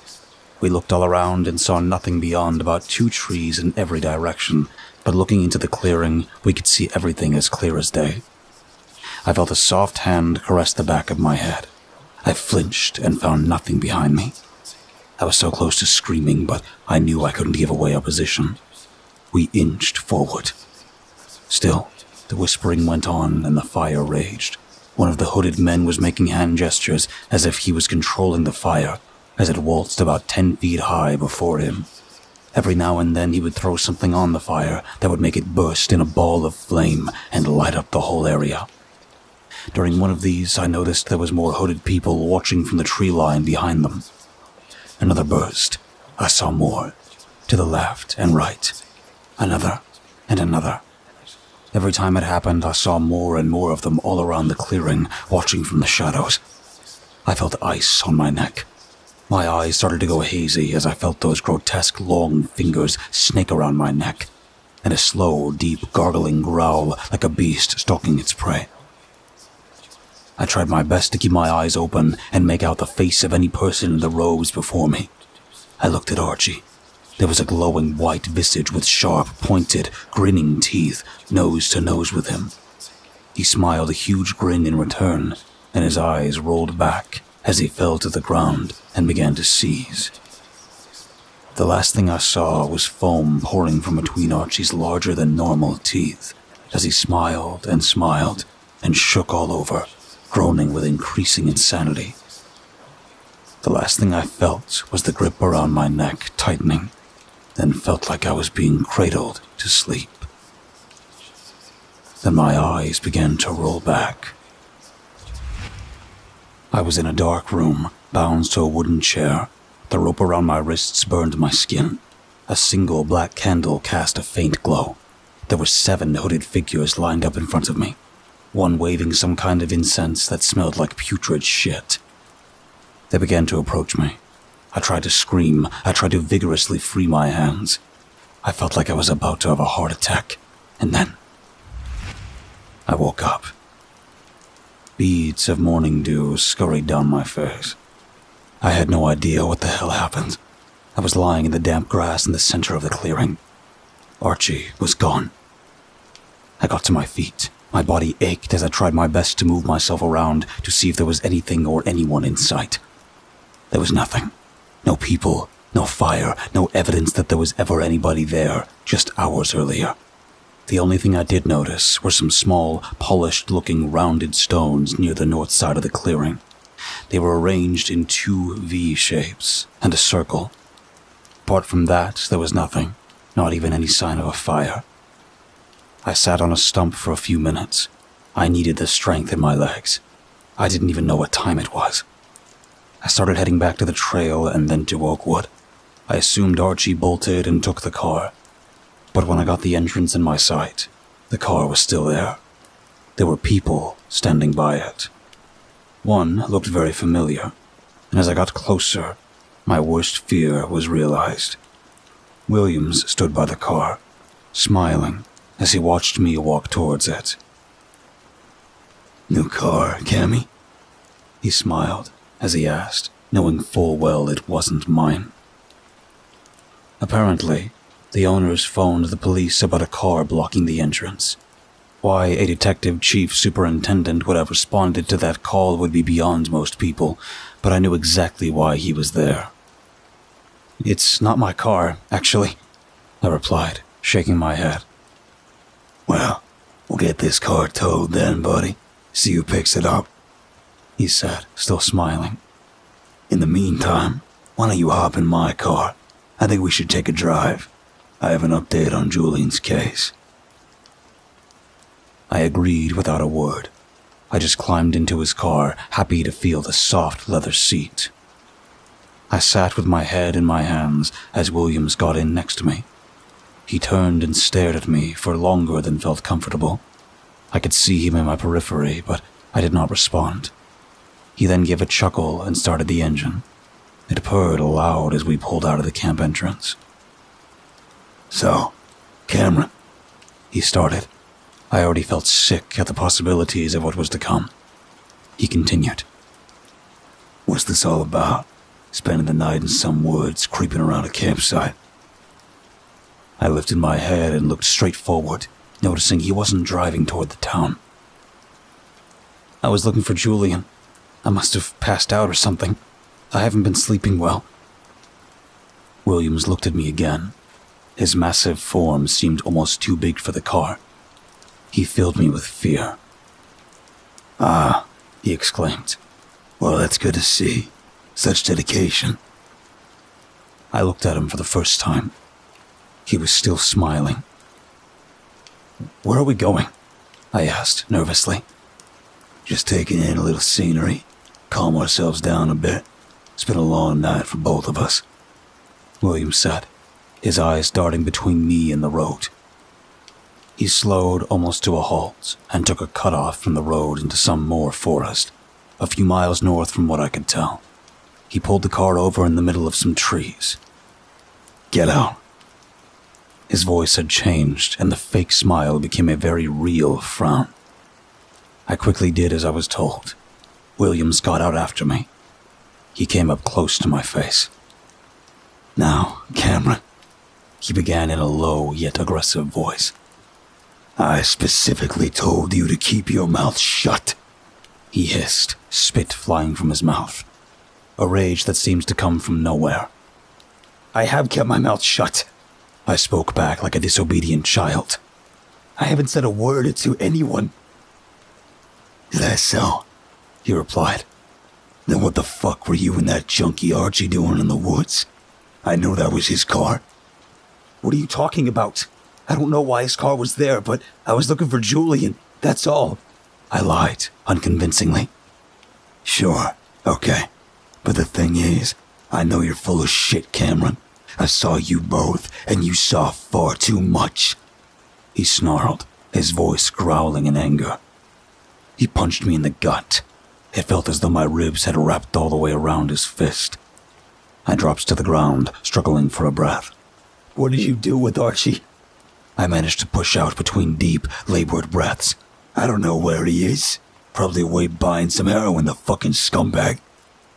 He went on after circling my whimpering body as I knelt on the ground. "But when I find him, he's a fucking dead man. He's already had his last chance, and now I'm giving you yours." He brought his fist down and hammered the back of my neck. This is the last time I want to have to tell you this. Keep your fucking mouth shut, and don't go looking around in places you have no business being. He turned and took a step towards his car and opened the driver's door. Cameron, he called as he sat inside. I looked up at him, defeated in body and mind. I almost forgot. If you want to see your son alive, do not fucking cross me ever again. He slammed the door and sped off, leaving me broken on the marshy soil. I wanted to scream at him. I wanted to get up and kill him, but I had absolutely no fight in me. I lay there, sobbing for the longest time. I didn't know what I could do next, if anything.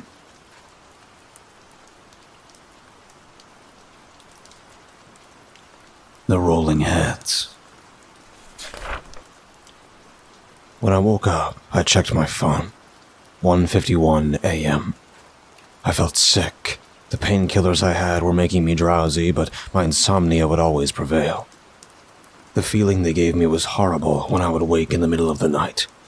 Usually it helps to get up and eat something, but I was especially sore that night. It had been 6 days since I saw Williams at Oakwood. Whatever happened the night before had left my bones and my whole body in agony. I struggled to walk. I struggled to eat. I struggled to piss.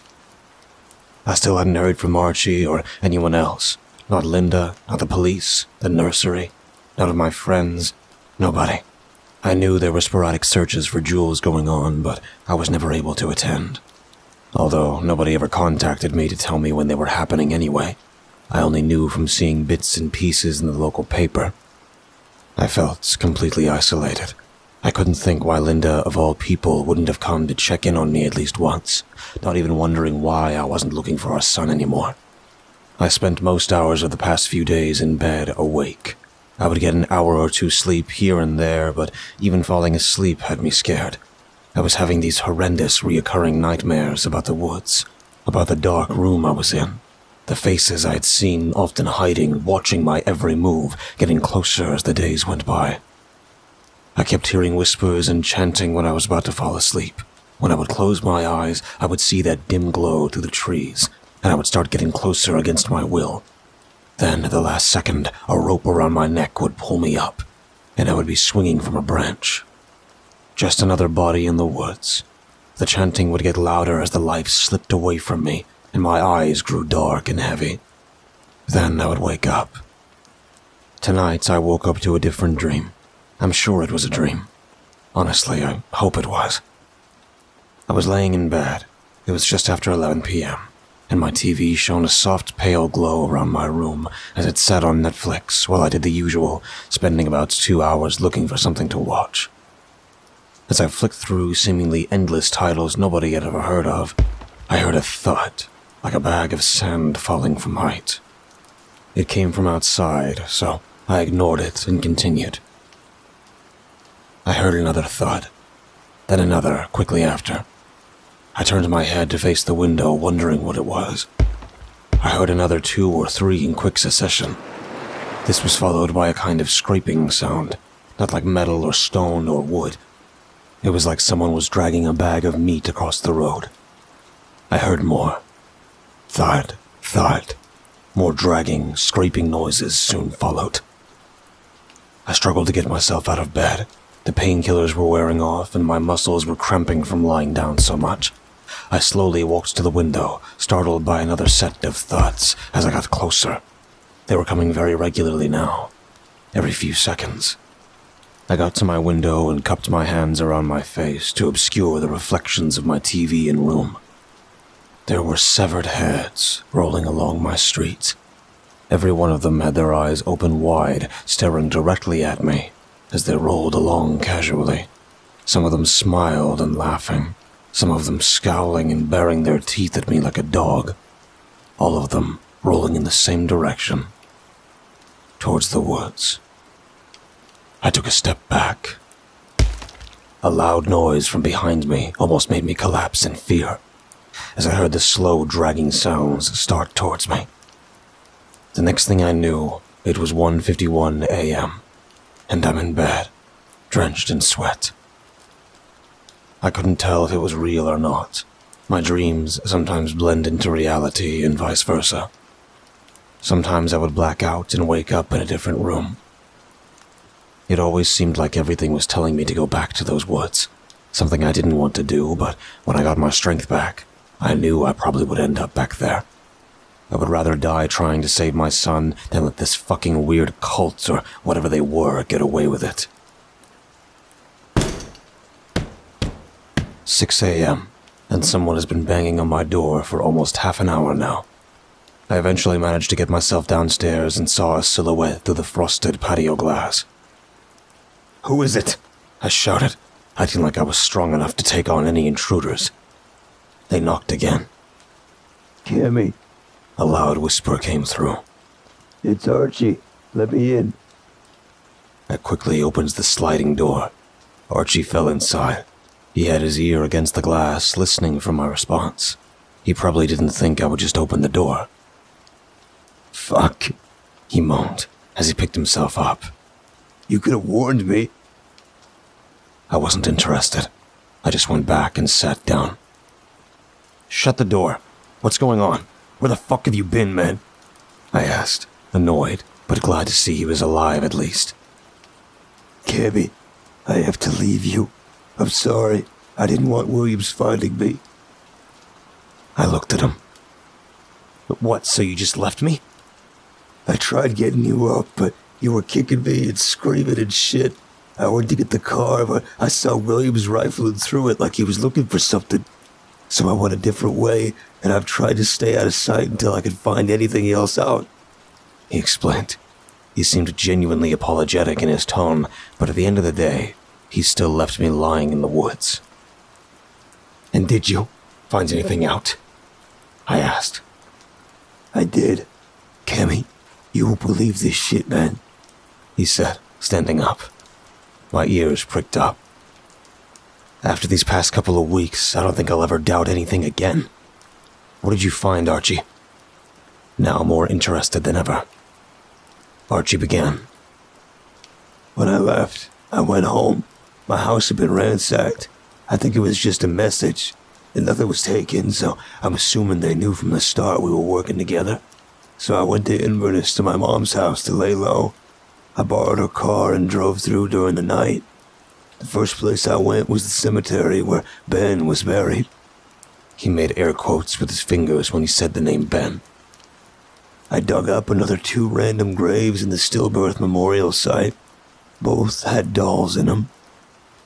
He looked at me dead in the eyes.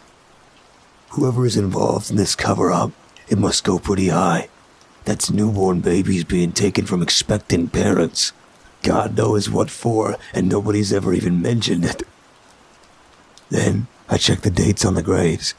There have been stillbirths buried there in the same month every year. The farthest back I saw was over 30 years ago.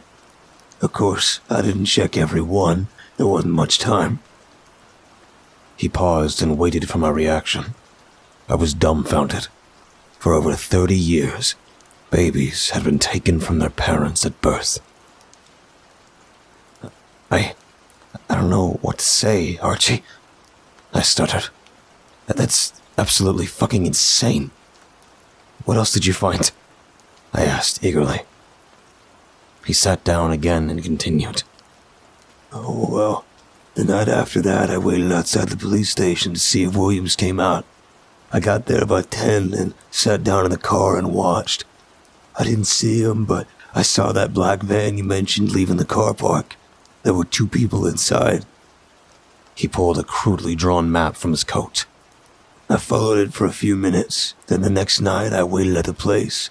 I stopped the night before to see if it would pass again. Sure enough, it drove right by. So I followed for another few minutes. Bit by bit I followed it night after night. It goes out of town every night at the same time.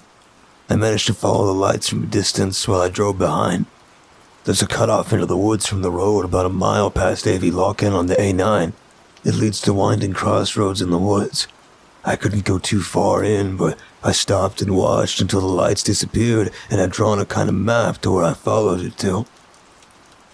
He handed me the map. I studied it and then asked, "So, what happened after that? Did you find out where it leads to?"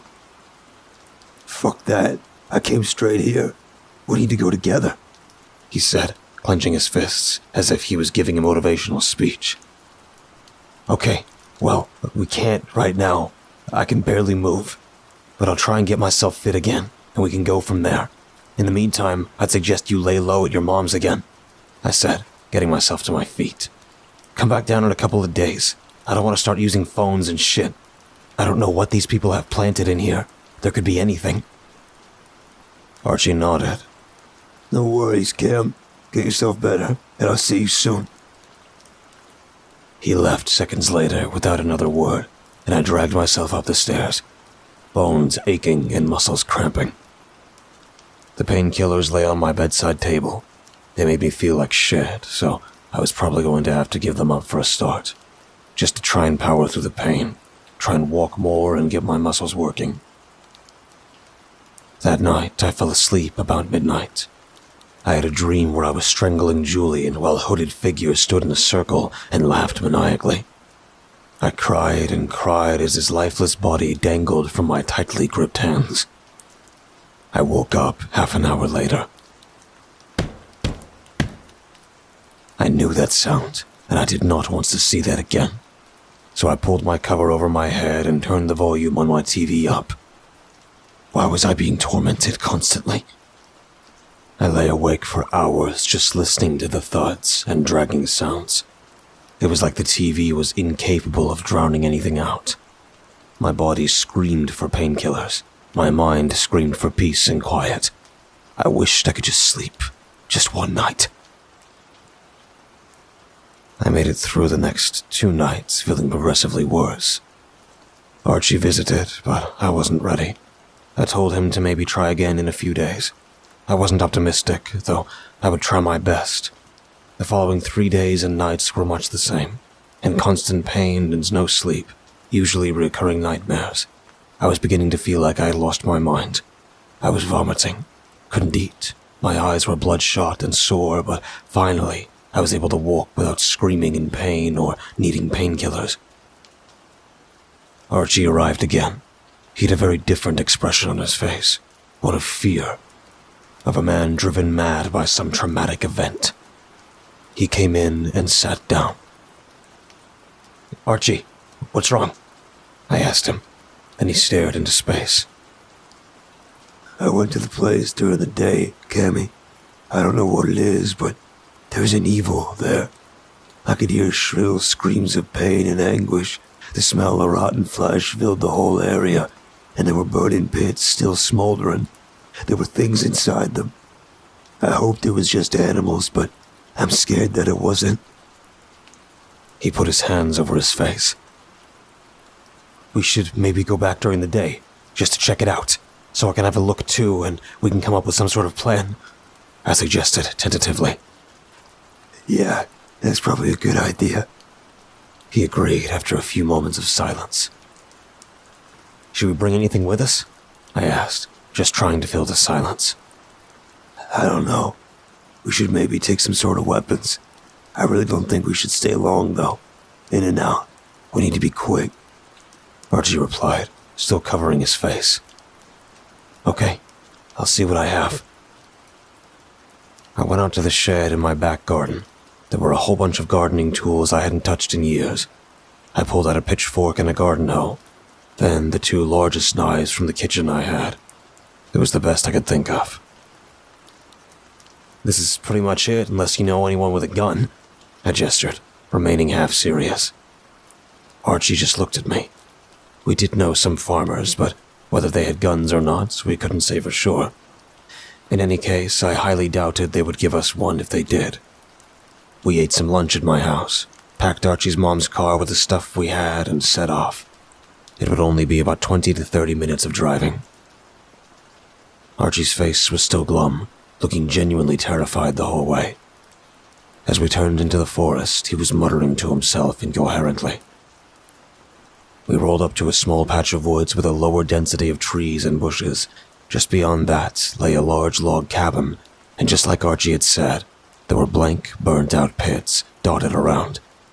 I told him I would go and have a quick look a bit closer. He was extremely reluctant to get out, so he remained in the car. I got out. The foul stench in the air was thick. It felt almost humid and smelled like rotten meat. There was an unbelievable sense of hostility and dread surrounding the place. I almost didn't go any closer, but I wanted to just peek inside a window at least. The dried-out leaves and twigs crumpled and crunched under my boots. I tried to stay as silent as I could. I tried not to breathe. My heart was beating out of my chest, and I rounded a burn pit. There seemed to be charred bones in the middle, surrounded by blackness. The whole place reeked of death. The hairs on my neck sprang up. I had a horrible feeling, the putrid, toxic air choking me as I got closer. The windows were caked in dirt and difficult to see through. I peeked inside one. I saw nothing. An empty bedroom by the look of it. I glanced back at Archie in the car. He looked worried and desperate to leave. I held up one finger, signaling to him I would be just one more minute. He shook his head. I turned and walked around the side of the cabin to the next window. I got on my tiptoes as this window was higher. I just managed to peer over the edge. This was a large room, almost like a kind of hall. There were statues and symbols all over. What struck me, though, was that the room was almost entirely painted red from floor to ceiling. It felt like a pure, malevolent force was drawing me in, pulling me closer, consuming my soul. The sheer belligerence of some unknown being emanating hatred and malice of the highest potency. My senses had been compromised. My vision started to blur. The silence was absolute. A twig snapped behind me. Excuse me. A familiar, shaky voice broke the dead silence.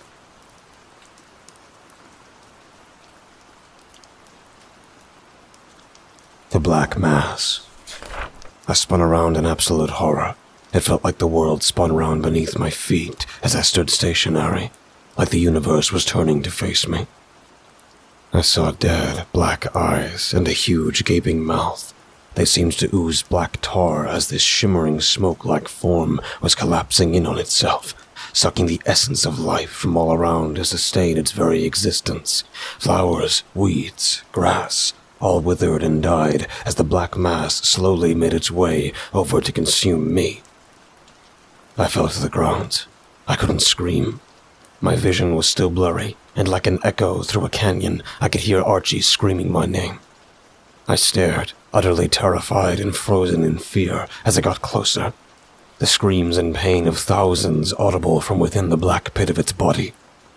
I heard Julian. He was calling me, screaming for help. His little voice. I didn't know if it was some kind of sick deception or not. "I'm so sorry, Jules," I said in my mind as my eyes welled up. That was the point I had accepted my impending demise. I felt myself jerked to the side, then arms snaked under me. I was being dragged, and I didn't know where to or by what. I blacked out. The gentle rocking and swaying made me feel like a feeble baby being cradled by its soft, comforting mother. I could even hear the heartbeat. The temptation to suck my thumb was there, but I resisted, remembering who I was. I came to Archie's mom's car and he sped along the road. "Where are we?" I asked. "What happened?" Archie was white as a sheet and looked dirty. He never spoke back. After maybe 15 minutes, I saw a sign. "Welcome to the city of Inverness, capital of the Highlands." "Archie, what are we doing in Inverness?" I asked, feeling more assertive. I was lying across the back seat and I began to sit up. "Archie!" I raised my voice a little. "Why are we in Inverness?" Archie looked in the mirror at me. His eyes were bloodshot and damp. He had been crying. "Because it's away from that fucking place, that's why," he shouted back. I never challenged him on it. He seemed pissed off and I never had the energy. We arrived at Archie's mom's house 20 minutes later and went inside. His mom barely even acknowledged our presence. She was an old, miserable woman. I never liked her, even when we were young. She would hit us and scream at us. Supposedly, she was a suspect for a double murder when we were 5 or 6 years old. We never understood much about it at the time, but she never went to jail, so I can only assume she never did it. It never made me capable that she wasn't capable of such an act, though. She was truly a horrible person. Even Archie called her the witch. We went through the hallway to the spare bedroom, and Archie told me to get some sleep. I rested, but couldn't sleep for the life of me. As much as I wanted to, as broken as I was, I still could not sleep. I lay staring at the ceiling for what seemed like days. It gave me time to process everything that had happened. I hadn't heard anything from Linda. If I'm honest, I was a bit worried. I had to try and contact her somehow at some point. I had to know if she knew anything or found anything out. Archie came in, a good 5 or 6 hours later. Cammy, whatever that was we saw, we need to try and forget about it. Just forget it as best we can and move on. We can't go back there, ever. I looked on, still deep in thought. I need to see Linda. I need to know what she knows, if anything, I replied, sitting half up on the bed. Archie came around to my side. Look, we can't face up to anything like that. Whatever goes on in that town is their problem. Fuck Abby Moore. Fuck Linda. Fuck Williams. And that bitch at the nursery, whatever her name is. Fuck them all. He continued. You can start a new life here. Forget about it all. I stared into space, weighing up my options. Okay, I said. But if there comes a time I want or need to go back, I'll be met with no resistance. I can make my own decisions. Course, Archie said, nodding his head in confirmation. He produced a large bowl of porridge. Get this in you. Get your strength back, and we can start finding you somewhere to stay. I reluctantly took the porridge. I wasn't a fan, but I was absolutely starving, so I ended up eating it all. Every day I spent feeling constantly in fear. Every night, even more so. I never walked at night anymore. I did try once, although I didn't get very far. I didn't even make it out of my own street. Aside from that, I found a place to stay. I was eating better. I wasn't in constant pain anymore. I felt like I was able to live. I thought about Julian every single day. How I missed him. How I was too much of a coward to try harder to get him back. We laid low for roughly 2 months. I never saw Archie much. I think he fell back into his old drug habits. I just tried to stay sane. I took a job at a local bar. I worked pretty much constantly. I felt like I needed people around me as much as possible. It made me feel safer. All of this was brought to a sudden halt. A man entered the bar, drunk out of his mind. He was staggering and smashing glasses. The manager asked me to escort him out. As we got outside, he turned and faced me, sober and deadly serious. This will ring at 2 a.m. Do not miss it, he whispered as he placed a mobile phone in my pocket. I pushed him away, and he fell. He started shouting incoherent babble, and he staggered off. I took the phone from my pocket. I could feel the fear creeping up my leg. I didn't want to know what this was about. I got back to my flat at around 1 a.m. I sat on my bed and switched the TV on. The phone lay by my side. I was watching old episodes of Only Fools and Horses. The one where Del Boy falls through the bar was on. It's one of my favorites. I had pretty much forgotten about the phone when a vibration on my leg startled me. I looked down. Unknown number calling. I swiped to answer. Cameron, you need to come back. I think there are people trying to kill me. A nervous voice dripping in worry was evident from the other end. I could feel the fear and emotion through the phone. It was Linda. What? Linda, what's happening? Who's trying to kill you? I can't talk, Cameron. You have to come back. You have to help me. She begged down the phone. Linda, The line went dead. None of this made sense. Who was the person that gave me the phone? Why don't they help? Why me? I desperately did not want to go back, but what else was I supposed to do? Maybe she knew something about Julian. The next morning, I went to Archie's mom's house. He was in bed, wasted. I slapped the shit out of him until he woke up, pouring water on his face, and bundled him into the back of the car.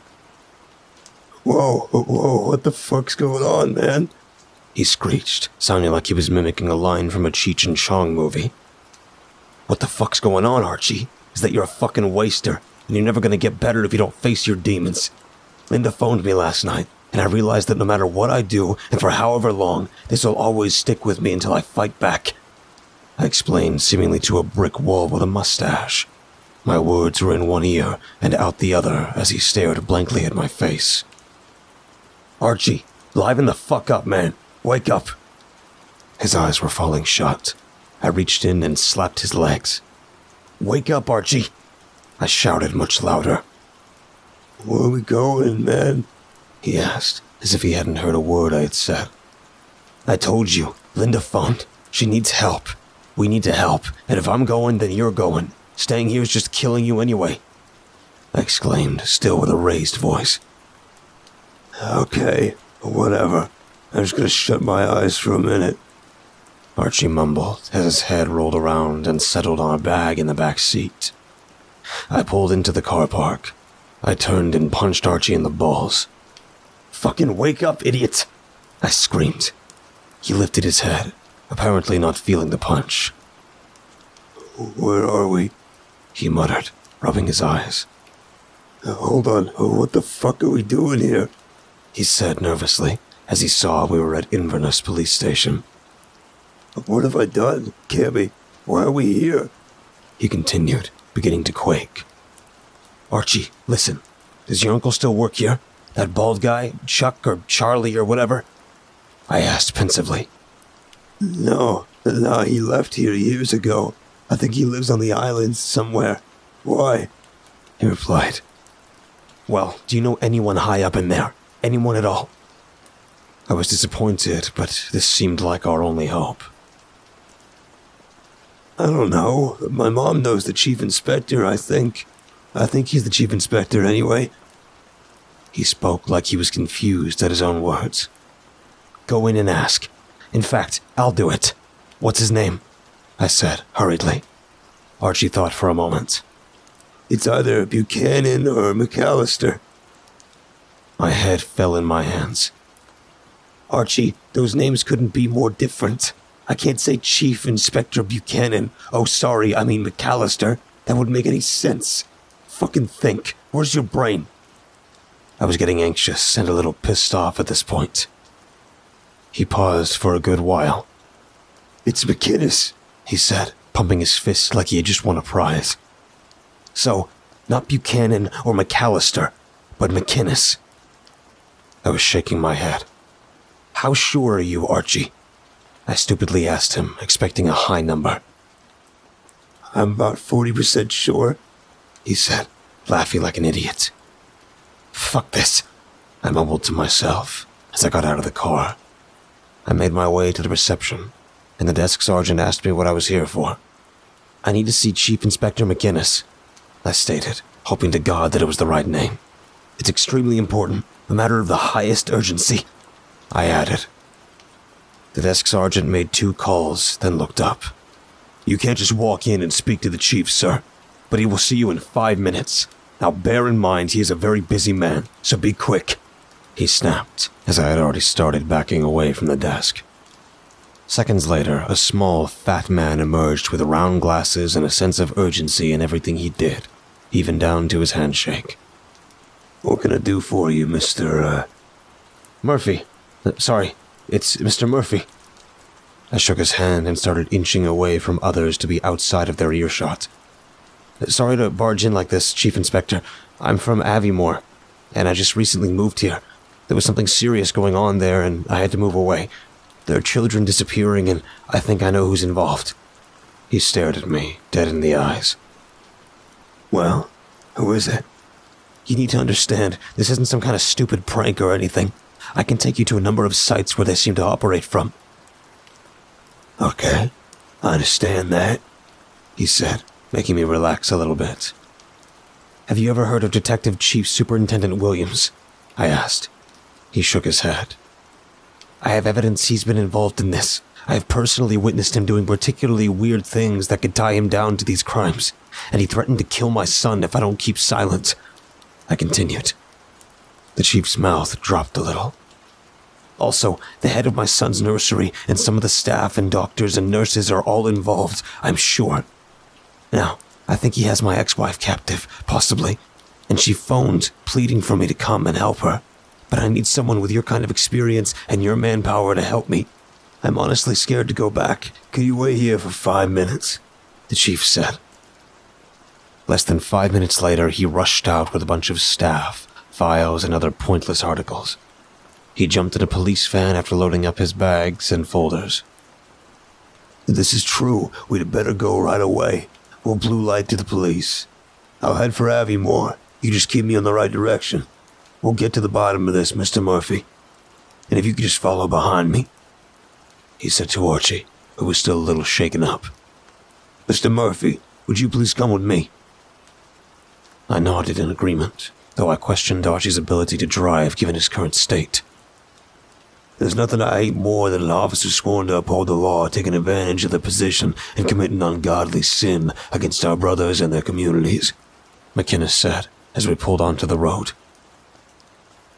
The drive was awkwardly silent most of the way. It was getting dark, and I kept checking in the wing mirror to make sure Archie was keeping up and he hadn't veered off into a ditch. It took about 50 minutes, and we had reached Aviemore. Archie still swerved behind us. I was about to speak when McInnes took a sharp turn off the road. So, this cabin was up this way? He asked. I looked in the mirror. Archie's lights followed obediently. Yeah, up here toward the crossroad. Then it's kind of a hairpin turn to the right, I replied. Something wasn't right. We made the turn and I checked the mirror. I saw Archie follow again. So, left here and then just follow this road? McInnes asked. Yeah, just follow it all the way. The trees will start to clear up. Something definitely wasn't right, and I just realized what it was. I never told McInnes about the cabin. As we rolled ahead, I watched Archie's headlights bouncing along the trail. It had just hit me like a ton of bricks, and he had no idea. My hairs stood on end. I saw McInnes at the side of my eyes, his menacing look straight forward. I could tell he knew that I knew. This was it. There was nobody we could turn to now. We slowed. The lights of the police van illuminated the cabin just ahead. There were people dotted around, people in robes, a couple of small fires, and a large black transit van with a strange red W symbol on the side. There was a lump in my throat. I closed my eyes as we stopped.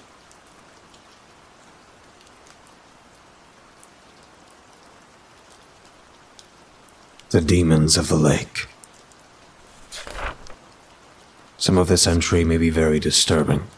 It has been very distressing to me having to recount these memories, and I apologize if anyone reading feels as sick as I did writing this experience down. But I had to stick with the truth. The door opened and I was dragged out. I heard Archie getting yanked out of the car too. People were screaming at us to stay down. I felt my face crunch as a large boot connected with a swift kick I never saw coming. I was face down in the mud. I felt numerous kicks and punches all over my body.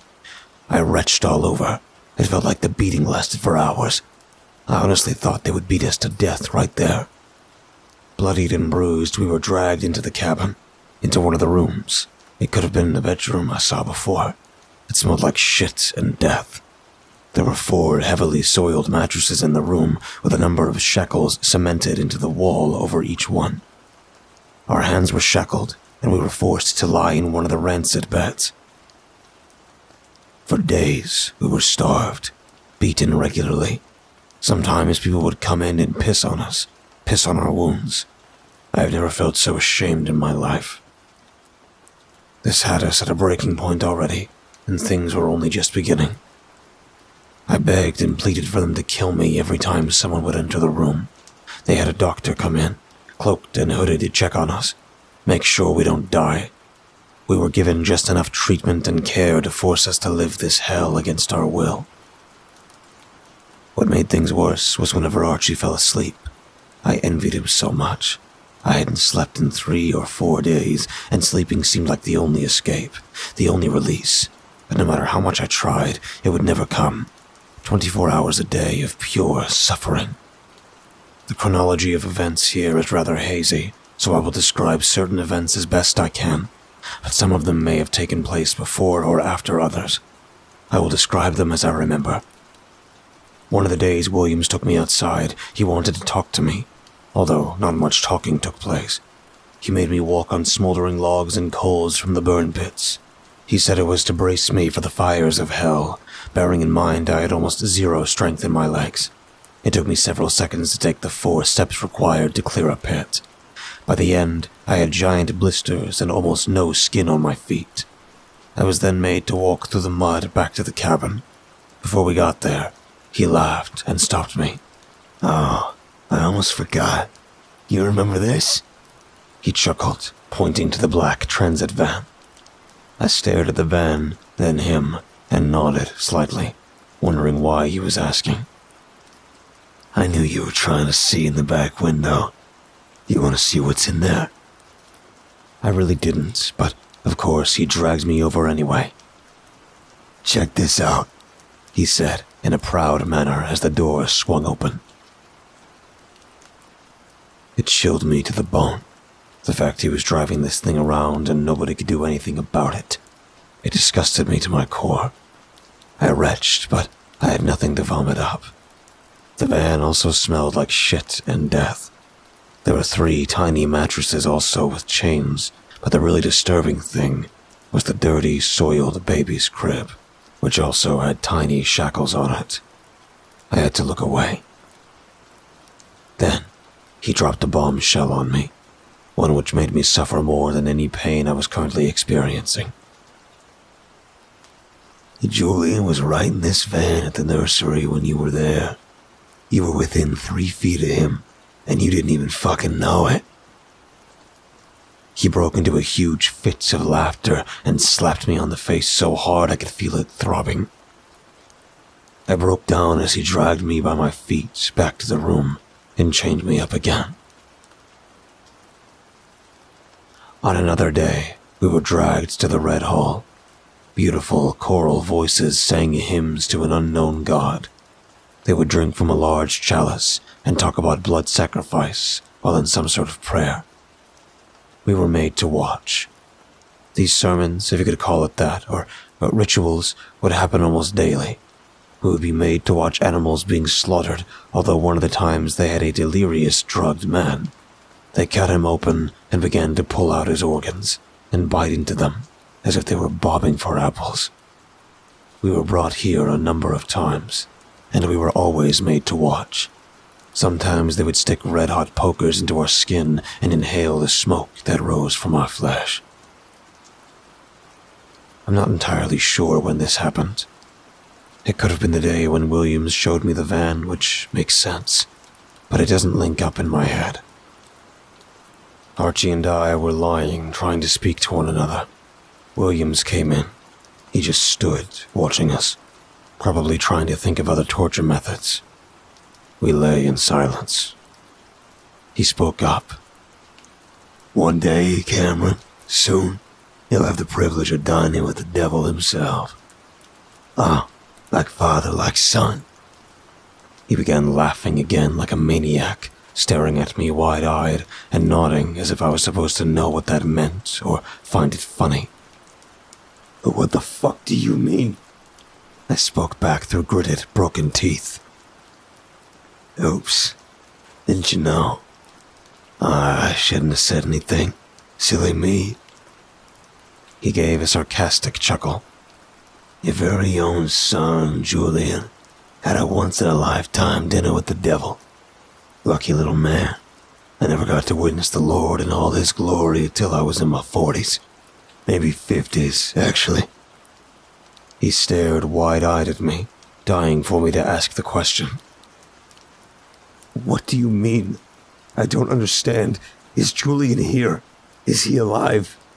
I said, confused and worried. He laughed again. He walked over and stuck his boot in my throat and gradually increased the pressure. He laughed even more wildly now, seeing the fear in my eyes. No, he's not here. Excuse me.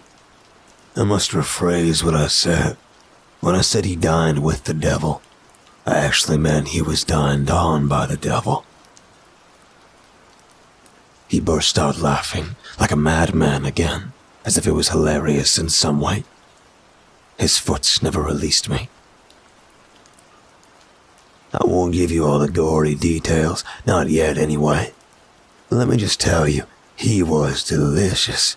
We cut him into pieces and ate every single bit of him the very same night he went missing. We even boiled his bones to make a beautiful gravy stock. A good chef never wastes a thing. He winked at me, and with a sudden increase of force on my neck, he let go and kicked me in the gut. Sweet dreams, boy, he said, as he whistled and walked casually out the door. I lay there, terrified, thinking of my son's last moments, how scared and alone he must have been, wanting his dad to save him, and I couldn't even do that. I hated myself. I just wished I was dead. One of the last days Williams entered the room, he was excited. He kept dancing around and talking about how it was almost time and he couldn't wait. We had just finished a savage beating. We both had next to no teeth left. Archie got it slightly worse than me, I thought. His eyes were closed over, swollen. Actually, his whole face was swollen. He hadn't eaten in almost a week, and he would just lie there, not making a sound while they beat the fucking hell out of him. His body and mind had given up. This day, Williams was in a good mood for some reason.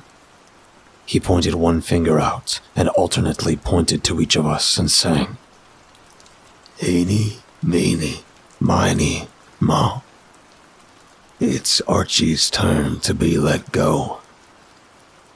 His finger landed on Archie with the word go. I couldn't even say how confused I was at this. What did he mean? He picked Archie up like a bag of potatoes and stood him in the doorway. "I'm gonna miss you, Archie boy, but it's time you were set free. You don't look too good. It's the blood moon tonight and I'm in good spirits. You know, I'm feeling generous," he said, smiling between both of us like some kind of lunatic. Archie's legs wobbled. I couldn't really make out his face. It looked like he was smiling. I'm hoping he was smiling. "That's it, Archie boy. You can do it. Stand up tall, son," he whispered as he began to release his arm from Archie's waist, which was steadying him. "You gonna say goodbye to your friend Cammy here sometime today, please?" he shouted beside Archie's face. Archie struggled to lift his head and arm. He made an attempt at a wave and a somber grunt, which I expect was him saying goodbye. "Oh, one last thing, Archie." Williams put his arm around his shoulders and leaned in. He whispered so quietly, but loud enough so I could hear too. "I killed Ben." With that last word, he raised his other hand and plunged a blade into the side of Archie's neck, and threw him with great force onto the floor beside me. Claret consumed the floor as the blood decanted from Archie's jugular. He barely even moved. He didn't try to resist. He just gargled blood until his eventual end. I tried to scream, but I couldn't. I just cried more. By the time I looked up, Williams had already gone. He left me sitting with Archie's dead body all day and night. His clotting blood was all over the floor, all over my mattress, some on my legs. His lifeless body just dumped like a piece of rubbish. It still looked like he had a smile. He was released. He was released from this hell, and he didn't have to suffer anymore. That was the only comfort I could take from it. That night, I lay there, awake as usual. Archie lying in front of me, stiff as a board, coagulated blood marbled the floor. I felt sick and exhausted, boots marching along the hallway to the door. It sounded like an army. The door opened. 7 hooded figures stood before me in the hall, the light dashing in like a halo above their heads. It's time, one of them said. It didn't sound like Williams. It was possibly McInnes, but I wasn't sure. Not that it mattered. I was unshackled and dragged to my feet. There was still a lack of skin on my soles, yet I was made to walk the whole way. My bones felt fractured, my stomach empty. My head was pounding. I'm sure I had infections of some kind, possibly everywhere. My breathing was shallow and painful. As we walked, they chanted in whispers, a language I had no way of understanding. The one at the front held a staff with a star and a cross-type insignia on top. The choral voices rang from the end of the hallway in the blood-red hall. The double door was closed. The red slit of light emanating from the middle of the doors made them look like a large serpentine eye. The doors opened, as if by magic. As we got within 2 steps, the choral singing got quieter. Whispered mantras and muttering filled the hall as we walked down the center aisle. There were easily 60 or 70 people seated. Maybe 10 stood on either side of the altar. I was taken forward to where a table lay. I was hoisted up and shackled in. My wrists and ankles burned as they were tightened. A hooded man made his way to the altar and spoke. Brothers, sisters, we are gathered on this night to fulfill our duty to our Lord. The witching hour is looming, the blood moon above. Take this gift of blood. We offer thee with love. The man cut my palm and blood rushed into a small chalice. Once full, they placed it on the center of a pedestal. The 7 stepped forward and drank. They pulled their hoods back. I saw before me my doctor. It made me wonder about the painkillers I was prescribed and the detrimental effects they had on my entire body. A man who I was unfamiliar with but recognized as a teacher from the school who had plans to put Julian in that year. Carolyn, the owner of Julian's nursery. DCS Williams. Chief Inspector McInnes. As I made my way around the faces drinking my spilled blood, I could not believe who I saw. Next was Archie's mom. She drank and smiled a toothy, bloody grin at me. At last, the hood fell back. I died another death. Linda took the last sip. My head fell back, and I cried with dry eyes.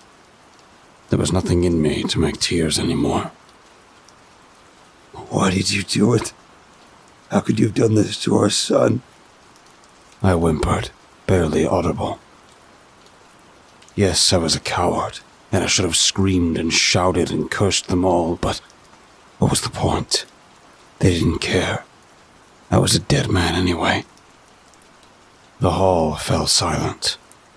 An 8th hooded figure stepped forward, seemingly out of nowhere. It's time. A low, growling voice spoke.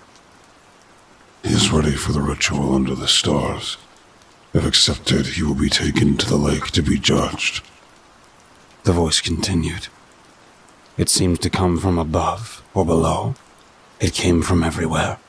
I could feel myself being drawn to the blackness under the hood. With more whispering mantras and chanting, I was carried by the 8 of their shoulders, exposing my naked, bruised body to the deep chasm of space above. The stars looked different tonight, like they had rearranged in a way that was scrutinizing my every thought and emotion. I was an empty vessel. I could see the green clearing just ahead. There was a large fire, and people dancing around it, throwing things in, making it spit and dance higher than ever. I was placed on a bed of stone, looking to the sky. The clearing fell silent as the hooded figures gathered around my body. They whispered evil-sounding words in that weird language. They held ceremonial blades and staffs, all with the cross and star insignia and the W symbol I had seen so many times now. The dark, shrouded eighth figure led the proceedings. He would chant something. The fire would rise, and the others would whisper and refrain in unison.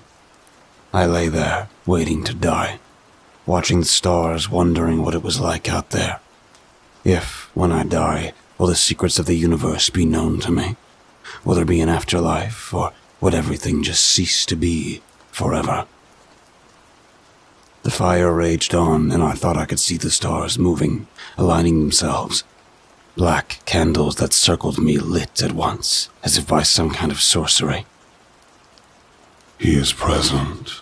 He is among us. The eighth man growled in a hushed tone. Our minds are aligned. We bring forth a mortal soul for your judgment. Lord below the crust, Lord of the mantle, bringer of wrath and destruction. Please accept this offering. We bow down to your almighty power. The crowd made a whispered refrain. Let him be judged, over and over.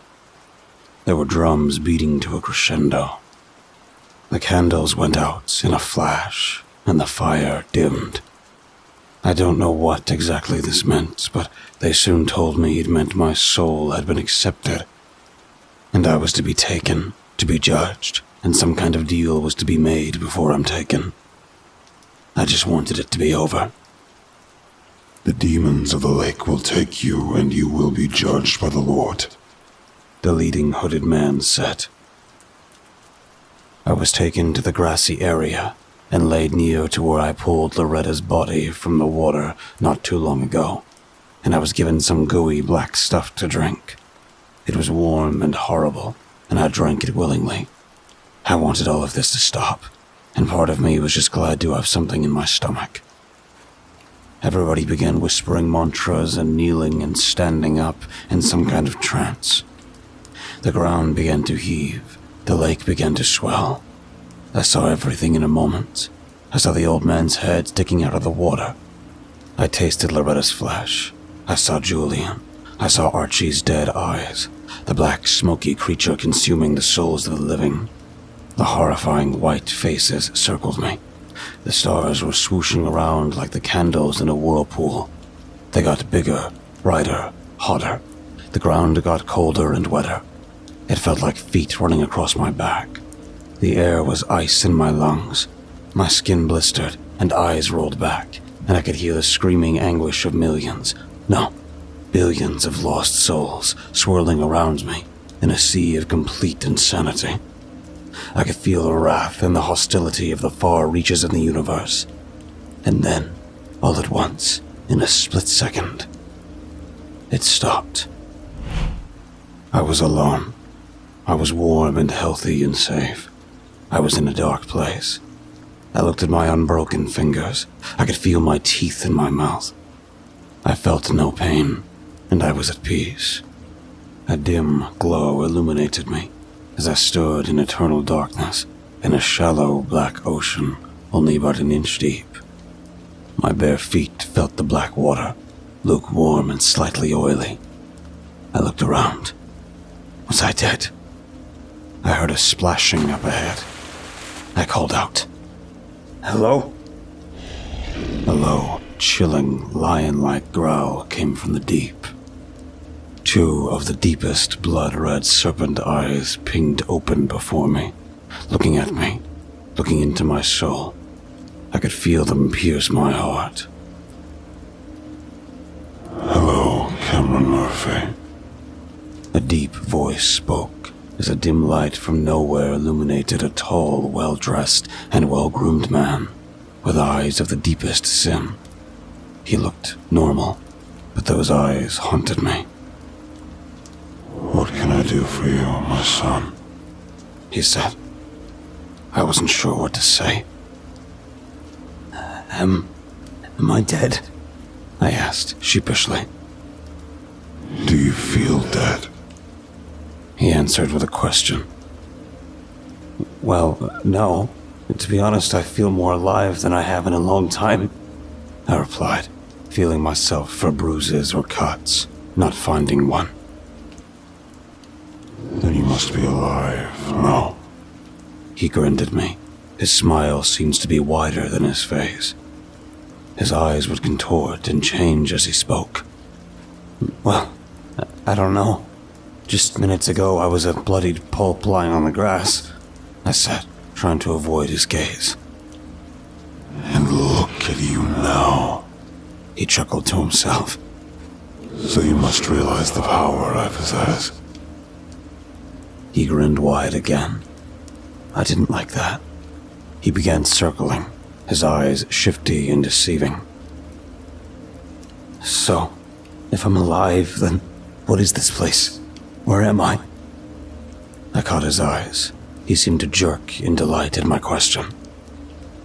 You should know this place well, my child. We are inside your mind. You are absolutely still alive and breathing, but in here, we are free. We mustn't adhere to the laws of the physical world. He disappeared from the light and reappeared by my ear and whispered, You keep looking away, but do not fear me. If I gave you something to fear, you would be cowering on the floor like a maggot under my thumb. He hissed, his voice sounding snake-like. I turned and fixed my gaze on him. So, are you the devil? Satan? I felt sheepish once more. He began circling me again, slower. That's what they may think out there. Those fools and their whispering. There is no devil. There is no God. I come from a higher plane of existence. I can move through dimensions with the grace of a dolphin in the ocean. I am one of the ancients. I inhabit the beyond and more. I am the one who brings darkness and decay. I can deceive the greatest minds in the universe with a single look. I can bend and shape beings of the lower planes to do my work for me. I am no devil. I am no god. I am just like you. I am doing what I have to stay alive. He turned and looked right at me. His eyes glowed a violent red, and his voice raised to a roar. He began circling me again like a shark. So, if you're not the god or devil, and you say you're one of the ancients, where are the others? Are there any good ancients? I never took my eyes off of him for a second. What would you define as good? To me, I'm good. But to you, I'm probably evil. There are demonic entities all over this place, all over the universe. The lake is like a portal for them. The glass water reflects the universe in its purest and most ancient form. These demons, they are evil, they are selfish, hostile, and make rash decisions. I believe you have met a few of them before. I can see it in you. He nodded and smiled at me, confirming what he already knew. But these demons answer to the ancients. They answer to me. And I am not so rash. I have the wisdom of 1,000 worlds. My decisions are careful and always correct. So, you may call me evil, but you have witnessed pure evil with your own 2 eyes. And I can tell you now, you are not looking at evil, my friend. His words confused me a little. He continued to shuffle around me in a circle, holding my gaze. I wasn't even sure if he had answered my question. I spoke up after a minute's silence. So, tell me this. Do you consider eating human children evil? Because that William bastard told me you dined on my son with them. I raised my voice, saying this. I was angry, but still afraid, although it made me feel brave. I don't call it evil. I call it survival. They offer sacrifices in return for wealth and prosperity. He grinned wide once again. But he was my son. He wasn't theirs to offer. I didn't cower this time. I stood my ground. On the contrary, my child, the boy's blood mother offered him up to me willingly. Do not worry. Julian did not die in vain. He suffers no more. His voice was calm and protective. I felt like he was lying to me. He was my child, too. I didn't want him to be offered as a sacrifice. I wanted him to live his life, and she, stole that from me. My tone was in anger once more. The thought of what Linda did filled me with hate. Of course, you are absolutely right, and I owe you a debt. Which is why I asked you when you got here, what can I do for you? His horrible smile flashed out with the width of his face. You may ask of me one thing, but do not forget, I have been promised your soul and your essence, and I always collect. I just want Williams dead. I want them all dead, but mostly him. I spoke, staring at the ground and shaking my head, thinking of everything he had done to us. I sense great emotion in your hatred, and I like it. He hissed in my ear again. Consider it done. And with that, he snapped his fingers. DCS Williams appeared before me. He saw the Ancient and dropped to his knees. I am not worthy. I am not worthy. He cried on his hands and knees. Get up. The Ancient scolded with venom. Williams looked panic-stricken. The Ancient snapped his fingers once more, and with the most blood-curdling howl of pain I'd ever witnessed, he was reduced to ash, dissolving in the black water beneath us. I looked on in awe. Is he really dead? I stammered. That is what you wanted, is it not? He replied. I mean, well, yes, but wasn't he like your friend or, I don't know, an ally or something? I mean, he worked for you, right? I asked, still unsure if that had just happened. He brought gifts. I brought payment. It's merely transactional. I do not care for his idolatry. He loves and adores me unconditionally. Therefore, he is at my mercy. There will always be others to do my work. In this life, there are deal makers and deal breakers. The deal makers will receive handsome rewards. Those who break a deal are usually not shown the same mercy as your friend Williams. There are places worse than your minds to be lost in, you know. Places even I fear. His soft voice echoed as he spoke in a low, calming note. He went silent for a moment and stopped walking. I kept my eye on him at all times. His smile widened again. His glowing snake eyes met mine. Ah, you enjoyed that, didn't you? I can feel it. You are full of hatred and anger. You even hate me. His smile grew even wider, and I'm sure he got about a foot taller. That's the energy of the universe filling your body and mind with absolute vile hatred for your fellow man. You enjoyed watching him burn into nothing, and I felt it from your emotions. You wanted that to happen to me too. He looked shocked and overly excited now. Why, this is such a pure form of the most beautiful energy, the likes of which I have not seen for millennia. You will go far in my world, my son. I looked straight at him. You said you're a deal maker. Then how about this for a deal? You return me to my body, and I'll provide you with 6 more souls by the end of the week, I said, as I felt like I had just come up with the best plan ever. That does sound tempting. I don't necessarily feel like the whisperers in the woods know very much about how these things work. But you will be giving me 6 souls. Is that all you ask in return? He spoke softly, stopped, and looked me dead in the eyes. Yes, I only want to live, and I want a chance to kill every last one of them myself. I snarled back at him, staring right back in his eyes of molten metal. Good. He laughed. The malice is pure. The hatred is strong. You will get your chance, my child. But know this, Those who break the deal will be shown no mercy. I can be as evil as I can be kind, but we don't have a week. If you fail to deliver me 6 souls by dawn of the next day, you will spend an eternity lost in a never-ending maze of fear and suffering. Believe my words. I may deceive the pure of heart, but I do not lie when bartering. I believed him, and I was ready to make things right. I was hungrier than ever. My eyes opened, and a deep, icy breath filled my lungs. The 6 remaining hooded figures picked me up and carried me to the cabin. There was no one else in sight.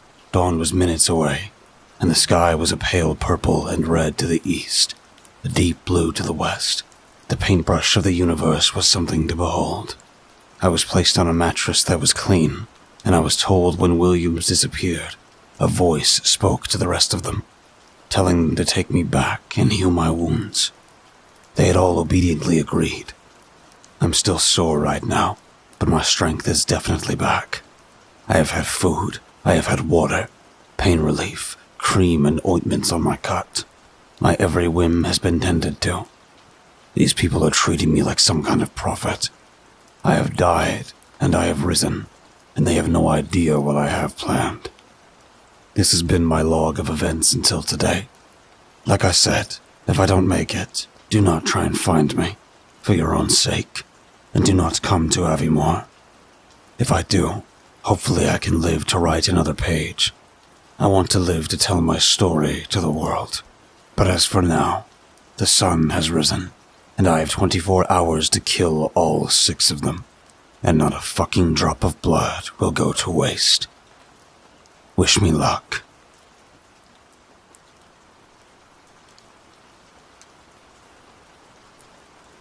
A done deal. This will probably be my final entry. So, after my log, for those of you who read it, I said I hoped to make it out alive to fill you in on what exactly happened. Well, I'm alive. I'm here. But things didn't quite go exactly as I had planned. It's taken some days for me to get in the right mental state to begin writing this, but I am alive, so I'm not complaining. Let me take you through that last day. It began when I was carried back to the cabin. The 6 hooded figures I assumed were still Linda, Carolyn, McKennis, that teacher guy. I didn't know his name yet, though I found out his name was Kenneth Lang, Archie's mom, and my GP, who was actually named Dr. Phillips. I'm not sure of his first name. In fact, I didn't get his first name. I probably should have. Anyway, it didn't matter to me. Fuck him.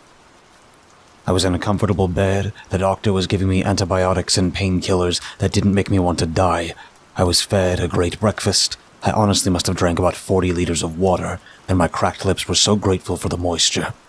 My body still throbbed with most movements, but I was mobile, and I felt my strength returning rapidly.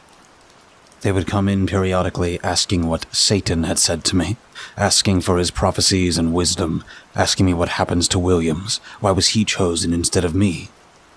I reiterated the same answer every time. We must wait until sundown, the 7 of us, and only us. We'll gather by the lake, and we will speak to our Lord. There is a great day of judgment coming. Or something to that effect. All bullshit, of course.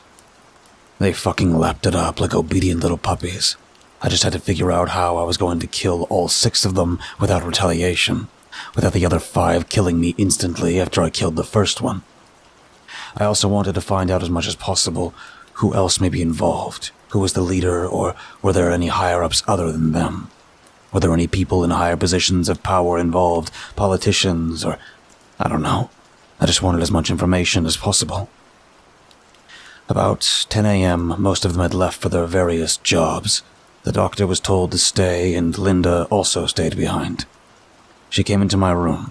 I was dying to kill her immediately. I couldn't wait to cut her throat, or strangle her, or rip her guts out. Whatever I was going to do, it would never be enough to satisfy my lust for her blood, but it would be a start. I just could not fathom how things came to be like this. How could she do this to her own son? Her face, her very existence, made me feel sick to my stomach. She sat on the end of the bed and started washing my feet and legs. The blistering and skinned soles burned, but then some incredibly soothing cream was lathered on and made it fade away until it was just about bearable. She was humming a tune I recognized.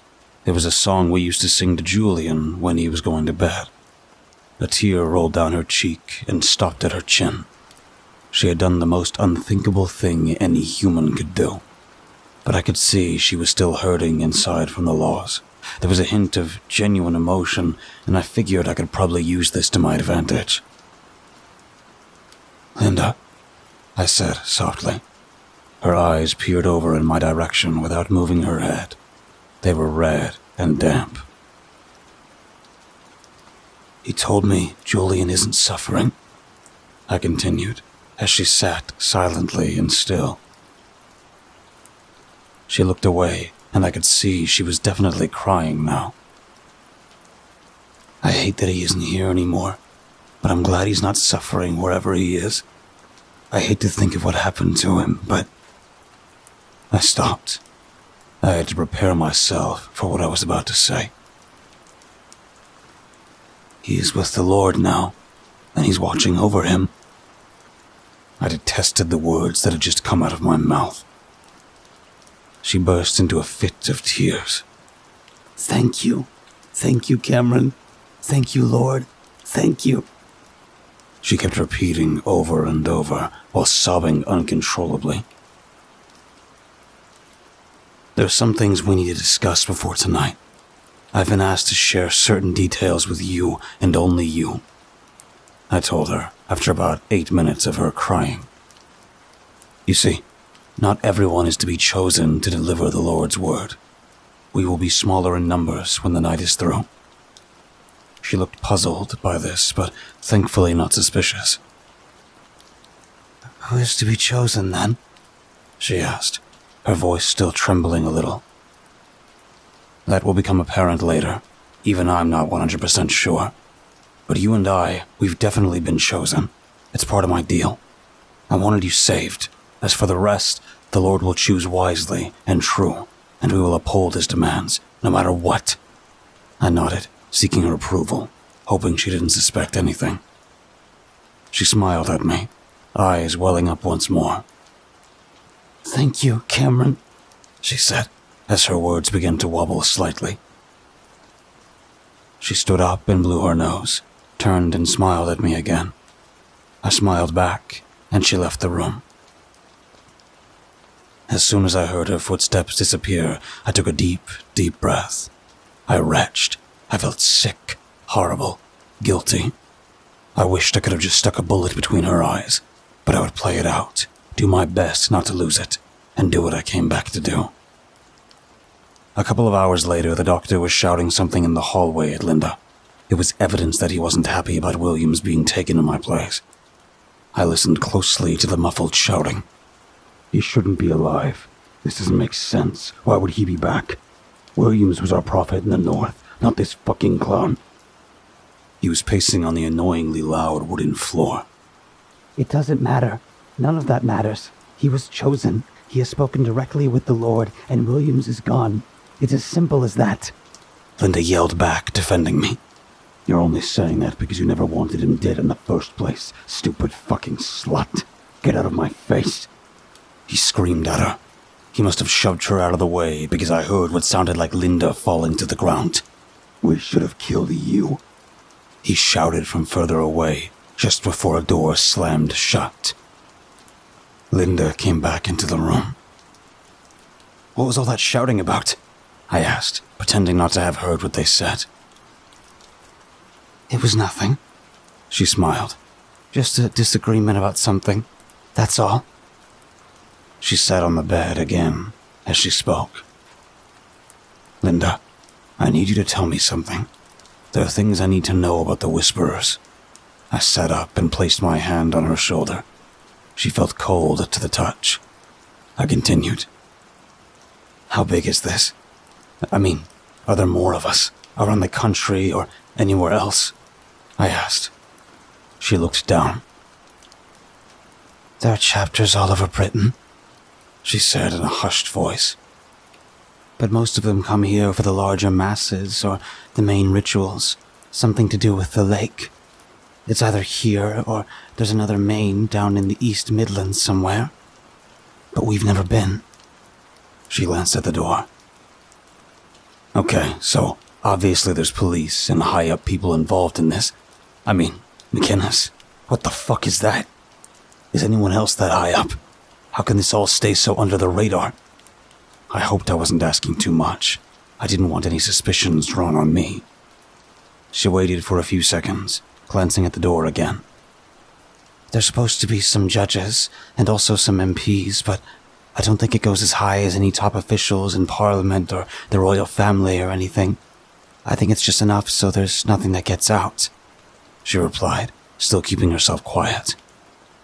Why? She asked, looking confused. Because I had to think of some excuse for asking these questions.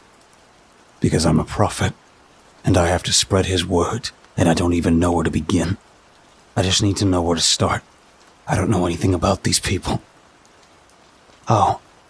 She looked once more at the door. There were footsteps in the hallway, but they were not approaching. So, why was I chosen to be sacrificed? I asked, feeling naive. She looked in my eyes, and I could see the sadness in her. I never wanted it, Cameron. Honestly, I never wanted them to hurt you, but they kept saying you and Archie had seen too much and were getting too involved. I swear I never wanted them to hurt you. She started whimpering. I still love you, Cameron. She flung her arms around me. I reciprocated. To be honest, despite everything, I genuinely felt her pain and misery, and part of me still loved her. I actually felt bad for her at that moment. My feelings of hate for her had begun to wane. She was vulnerable. She probably didn't want any of this. She was hurting, and so was I. And in this moment, right now, all we actually had left in the world was each other. Her embrace was comforting, and I felt her heart beating against mine. I missed her. I missed her touch, her smell. I never wanted us to be apart in the first place, and now, I don't want us to be apart again. I hushed my own voice this time. Linda, I said in her ear, I don't want to have to tell you this, but I have no choice. She sat back, hands on my shoulders, and her beautiful jade green eyes glared into mine. You need to listen very carefully. This is serious, I continued, holding her gaze. We need to kill the other 5, and we need to kill them tonight by the lake before the sun comes up. It's the only way we can get out of here alive. I made a deal. 6 souls to save us. He already took Williams, and we need to kill the other 5 before tomorrow. My voice trembled. Talking about it made me nervous. I had never killed anyone before. She looked scared. She looked round at the door again. Cameron, this is fucking insane. We can't do that. Why can't we just get 5 other people? McInnes can bring in drifters or homeless people or... She trailed off. Linda, it has to be them. It was a deal. It has to be them. Nobody else. We do this and we live. And we can forget about all of this. Go back to our lives. Maybe even have another baby. My eyes began filling up. As did hers. I don't know, Cameron. How would we even do that? There's 5 of them. I don't know. This seems too risky. Listen, Linda. We have to. Otherwise it'll be us. And trust me, you don't want to see the things I've seen. It's us or them. And I don't fucking want to lose you again. I love you too. I pulled her in and kissed her soft pink lips. She was shaking. Okay. But we need to figure this out. This can't go wrong in any way. They're fucking ruthless, and they will kill us without a second thought if they have any inkling that we're up to something. Don't worry. We'll make sure we get this done. For us, I said calmly. For us, she repeated, and kissed me once more. Memories of better days filled my head. I felt like I was floating when we kissed. She stood up and left the room without saying anything else. I heard a car outside. It sounded like a van. 2 doors opened and closed, and I could hear voices approaching the cabin. I decided it was time for me to get up, address my people, and begin putting together some kind of plan. It was Archie's mom and McKinnis. They had been away to Inverness together, walking alongside Loch Ness looking for potential souls to be offered up to God. A short walk later, Kenny Lang appeared, followed by Carolyn, who was complaining about being late because some parent was stuck in traffic and couldn't pick up their shit-eating little brat, as she called the poor kid. I wondered if she ever spoke about Julian that way. I spoke to Linda once more. I had a kind of idea I wanted to run by her.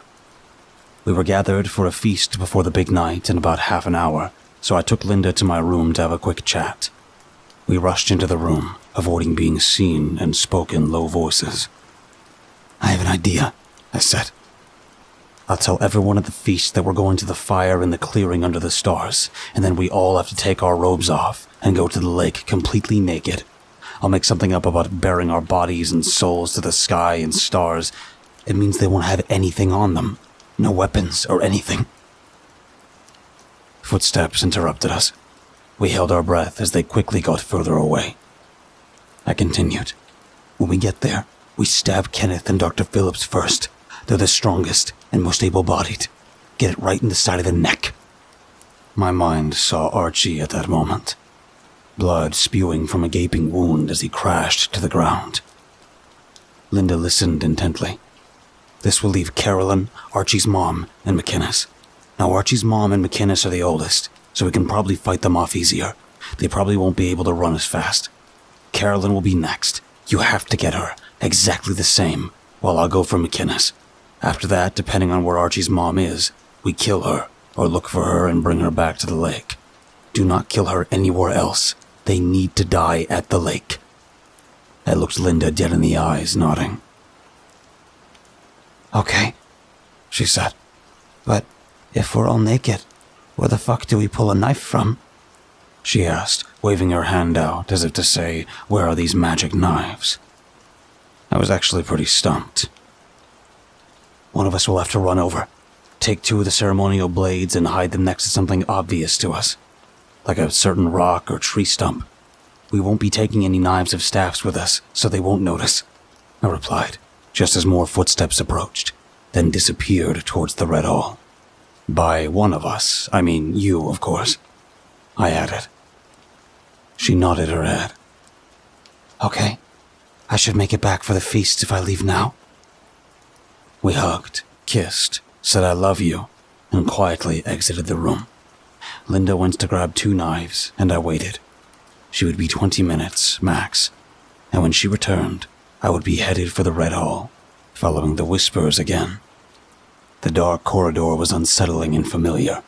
The red slit down the crack of the doors seemed to stare at me with almighty malice. I took a deep breath, and I opened the door. A whispering din filled the Red Hall. A table was laid, and 3 hooded figures sat on each side, with a chair at the far end, underneath the Baphomet statue. There was a feast fit for a king waiting. The cooks had obviously been extremely busy. I walked slowly to the head of the table, feeling every eye on me as I moved. I stood in my place and spoke. "Brothers and sisters, tonight we will feast in celebration of the coming of our Lord. He has spoken to me, and I have his wisdom and prophecies to pass, only to the 6 of you." They sat with heads bowed and hands clasped. "Once we have eaten, brothers and sisters, we will go to the clearing under the stars. Then we will light a beacon for our Lord. We will disrobe, and we shall stand by the lake, bearing our bodies and our souls to the universe above and the universe below. We will be one with the stars.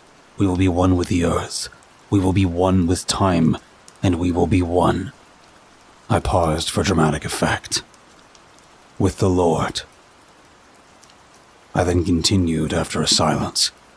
"He will await us from the lake, and we shall bow to his infallible grace. We have been chosen to carry out his work. This is the message of our Lord."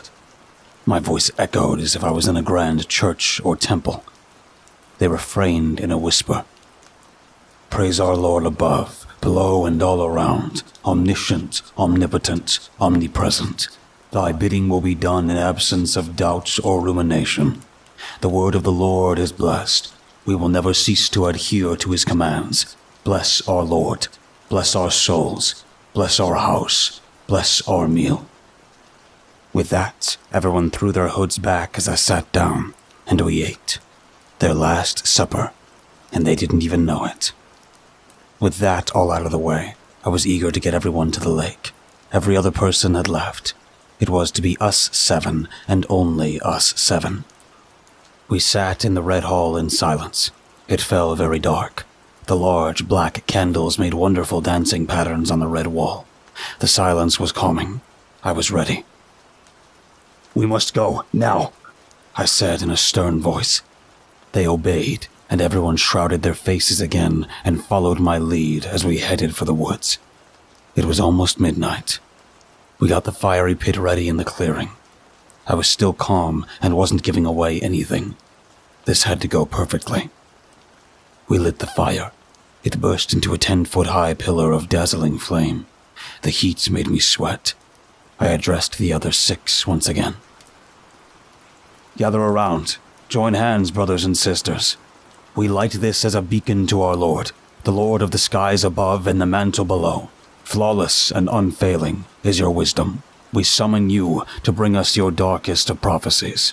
We are ready to serve you and carry out your will." I roared in a growling voice that hurt my throat a bit. The others were throwing their hands in the air and chanting some evil-sounding words I hadn't learned. Then they were beating the ground and grabbing fistfuls of soil from the earth and spreading it around, throwing some pieces into the fire. The fire spit and crackled and spewed licks of orange flame that seems to come at you like a snake's tongue. It roared and got higher and higher. Then, in a second, flashed down to the ground and disappeared, leaving black, glowing embers, pulsing a deep orange in the breeze. "Take off your robes," I commanded. "We go to the lake, now. He has come." Everybody began undressing. "Even our socks and shoes?" Dr. Phillips asked. "Everything," I snarled back. "We are to bear our very souls to the deep chasm above. The lake is a portal, and we must show the Lord our purest form for him to come through. Lay your robes on the ground over here." I placed mine on the grass near the fire. Everybody followed suit. "Feel the earth in your feet as we walk. Feel the wind on your body. We must be one with the elements," I said as we began walking towards the lake. I was in front. Linda had already told me the knives were next to an oblong rock right on the bank edge of the water, next to where we were last time. She said she had cleared the other nearby rocks, and this was the only one. "You can't miss it," she whispered to me just before the Last Supper. She was right. You couldn't miss it, and it looked so out of place. I was worried for some reason. It's just a rock, but where it was just didn't feel real to me. And if it didn't feel real to me, what were the others thinking? We stopped. The 6 lined up, left to right. We had Archie's mom, McInnes, Carolyn, Kenneth, Linda, and Dr. Phillips. They faced the lake, heads still shrouded in the thick black robes. "Everyone get on your knees to show him that you are at his mercy, that you are not worthy." I stepped towards the lake. The rock was just feet away from me. I could see a glint of moonlight bound off the blade. She had done it, and I was filled with relief. I turned to the lake and stared at the sky and the glassy water surface, undisturbed and as beautiful as ever. I turned back round to them. "He is coming," I said. "Avert your eyes. They are not worthy of his image yet." Everybody looked straight down right away. No questions were asked. We heard a rumble from deep below. The earth seemed to quiver in delight. With everyone's head bowed, I carefully picked up the knives. I walked quietly back to join and dropped a knife behind Linda as she whispered some mantra. I stood at the end next to Dr. Phillips. Everyone was in a trance-like state, whispering, gradually louder. I leaned over and tapped Linda's back. She looked up, looked at me, and nodded. In a split second, we had both plunged a 6 or 7-inch blade into the necks of Phillips and Kenny. They hit the ground almost immediately, spewing and gargling what seemed like liters of blood. The other 3 looked up.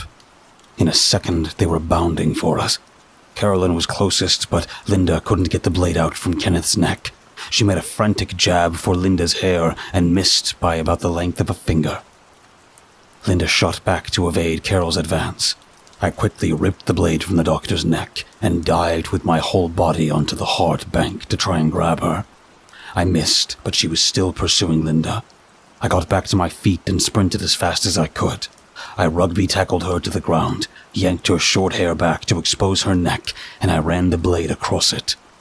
It zipped open like a wide mouth and began gushing with blood.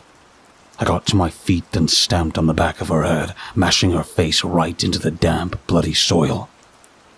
I looked up. I saw Linda staring back at me. She had started to run back over, shouting, "Behind you!" She screamed multiple times. When I finally made out what she said, I turned quickly, and McInnes was coming at me with Linda's knife. I stuck my leg up and kicked his stomach just as he got to me. He was winded, but never stopped. I crawled backwards to give me some room, but the old bastard was still advancing. I managed to get to my feet. He ran at me with the knife, and I tried to grab him and throw him down. He stabbed my arm, not deep, but it hurt. The blade fell out of my hand. I felt panicked. McInnes socked me right in the nose, and I fell. He walked over and stuck his foot on my face. "You ever wonder what it feels like to be gutted like a fucking fish?" He hissed in a demonic-sounding voice. His eyes were wide and maniacal. He raised the ceremonial blade. Then, his eyes went off into the distance, a 1,000-yard stare of someone who is suffering extreme body shock. His eyes looked glazed and lifeless. He fell to the ground. My knife was sticking out of the back of his head. Linda stood over him. She was hysterical, panicking, covered in blood. I had no time to comfort her. We had to get Archie's mom. I shook her by the shoulders. "Linda, it's almost over. Where did Archie's mom go?" She pointed to the woods with a shaky finger. I turned and sprinted to the woods, leaving Linda behind. I didn't get in very far when I heard a groaning sound. I slowed myself down, eyes peeled, looking for any movement. I heard it again. I followed the source of the sound, and I stumbled over Archie's mom. She had tried to run through the thick woods, fell, and her ankle bone was sticking out of her leg. I have no idea how she'd done it, but it saved me a fuckload of bother. I dragged her back to the lake. "Just fucking kill me," she said in an old witch-sounding voice. "Oh, don't worry. I'll fucking kill you. You let them kill your only child, my best friend, and for what? I've seen where you're headed. You'll realize it was all for fucking nothing." I was getting more fueled by anger because she smiled and looked smug the whole time I spoke. But I'd had enough. I brought the blade down on the front of her neck, and it went all the way through to the earth below. I then pulled it out the side, ripping half her throat out. She never made a single sound. I sat down on the grass. It was cold. Linda sat next to me. "What do we do now?" she asked. "We leave them here, I think. He said he would collect them. After this, we're burning their robes, burning that cabin down, and we're gonna go home and start our new life, start all over again." I threw my arms around her, and we kissed for a long time. A new wave of calm had come over me. We headed back to the clearing. The robes lay in a pile next to the still smoldering pit. I lit the fire again, and I went to pick them up. I took my own first.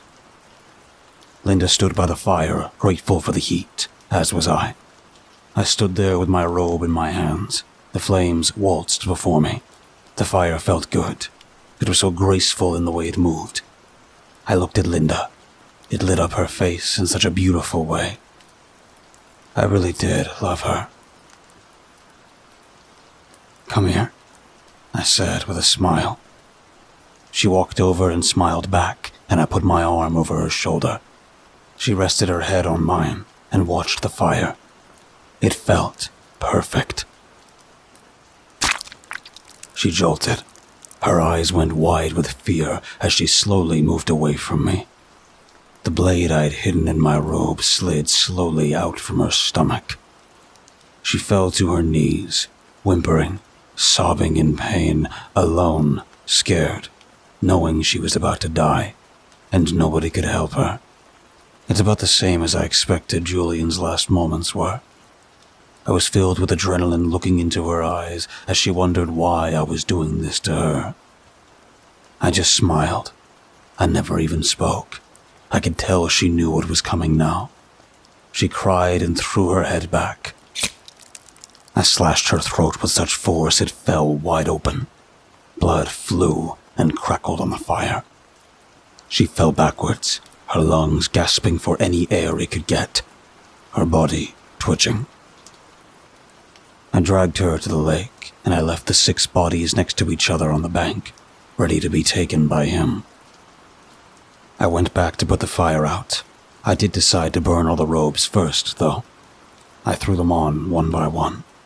McInnes, Carolyn, Kenneth, Archie's mom, Dr. Phillips, and lastly, Linda's.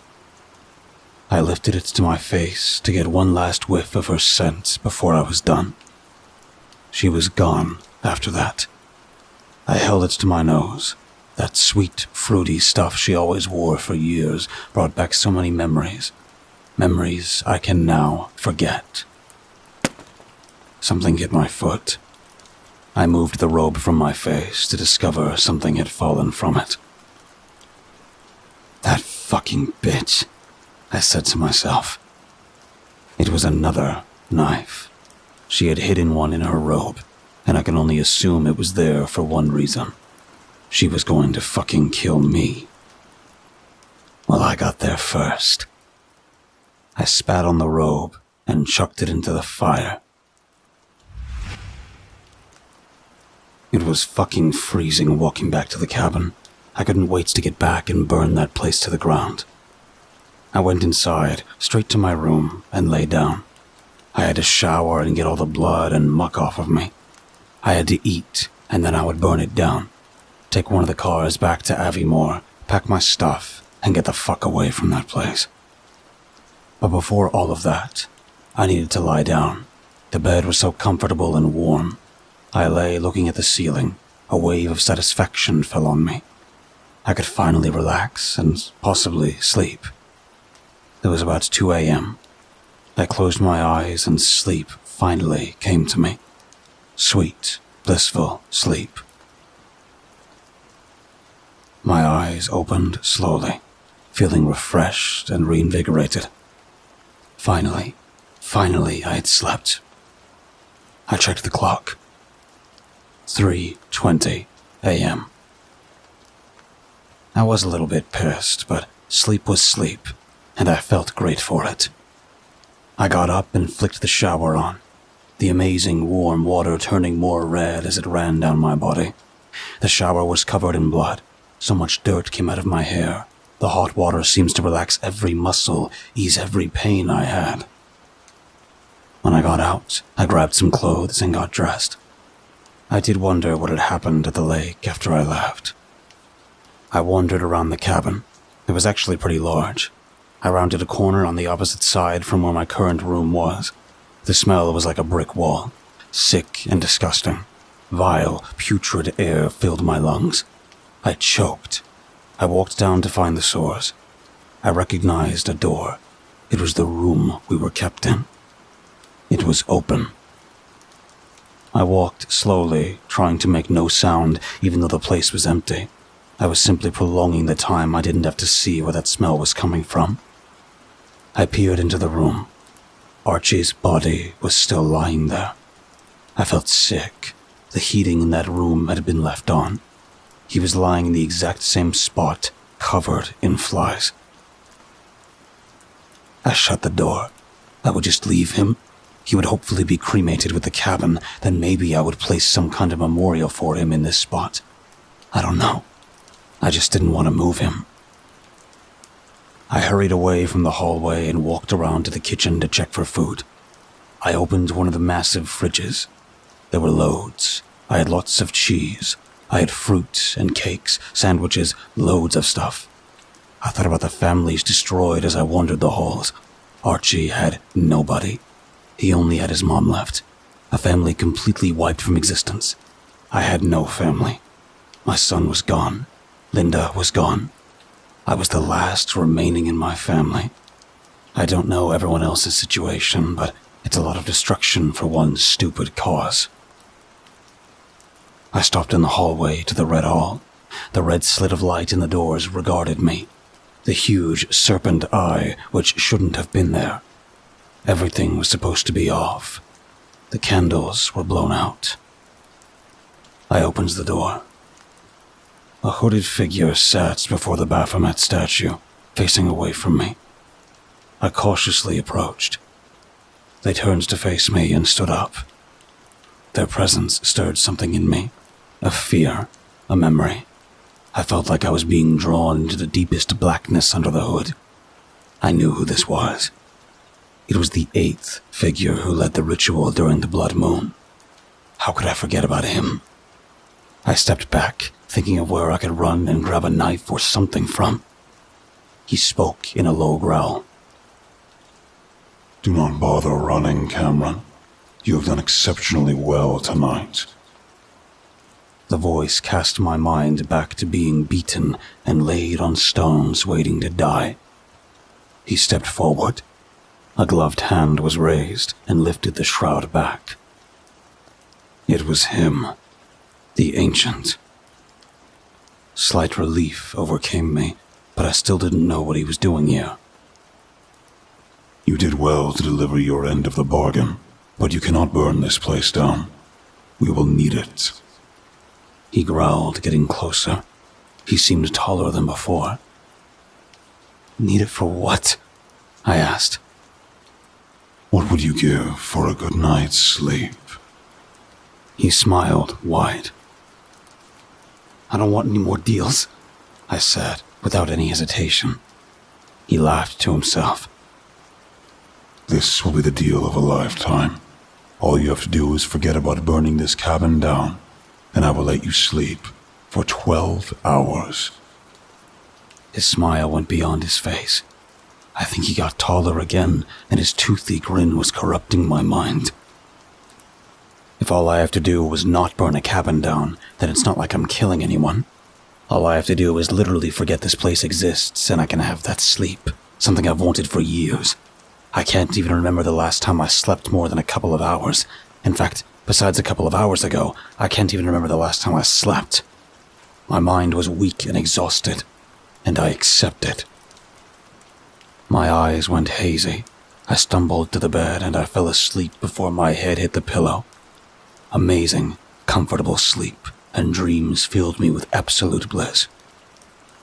When I woke up, I felt absolutely amazing. I felt healed. I was healed. I could feel teeth in my mouth. I could feel no pain. There were no scars or cuts on my body. He was standing in the corner, staring at me. How was that? He grinned. It was perfection, I replied, smiling back. I thought it would be. He laughed and began to approach me. How would you like that every day for a week? I would love it. I've never felt so good. I was ecstatic. One soul, he said. His face turned serious. I didn't know what to say. There was no way I was killing innocent people just to sleep. But then, I needed that sleep again. It was already over, and I wanted more. And his eyes, his deep, red, burning eyes, were powerful and persuasive. You are weak. You will accept. He growled as his eyes flashed with fire. One soul, 1 week, and that's it. I yielded to his deception without even thinking about it properly, fueled by my own greed. His smile widened. I felt so ashamed, but a full week of feeling like this, How the fuck could I turn that down after what I've been through? I happily shook his scaly hand. The deal was done, and he dissipated into the shadows. Now that he's gone, I can see clearly. I'm alone in this cabin, wondering what to do. I should have never accepted. I have 2 days left, and I need to find someone. I can't believe I'm doing this. There have been intermittent knocks on the door from various numbers of hooded figures. I haven't let anyone in. Not yet, anyway. Maybe I'll need them at some point. I don't even know what happens after this week. He'll probably make me do it again. And you know as well as I do, I'll probably accept. It just feels so good to finally be able to sleep. Signed, Cameron Murphy.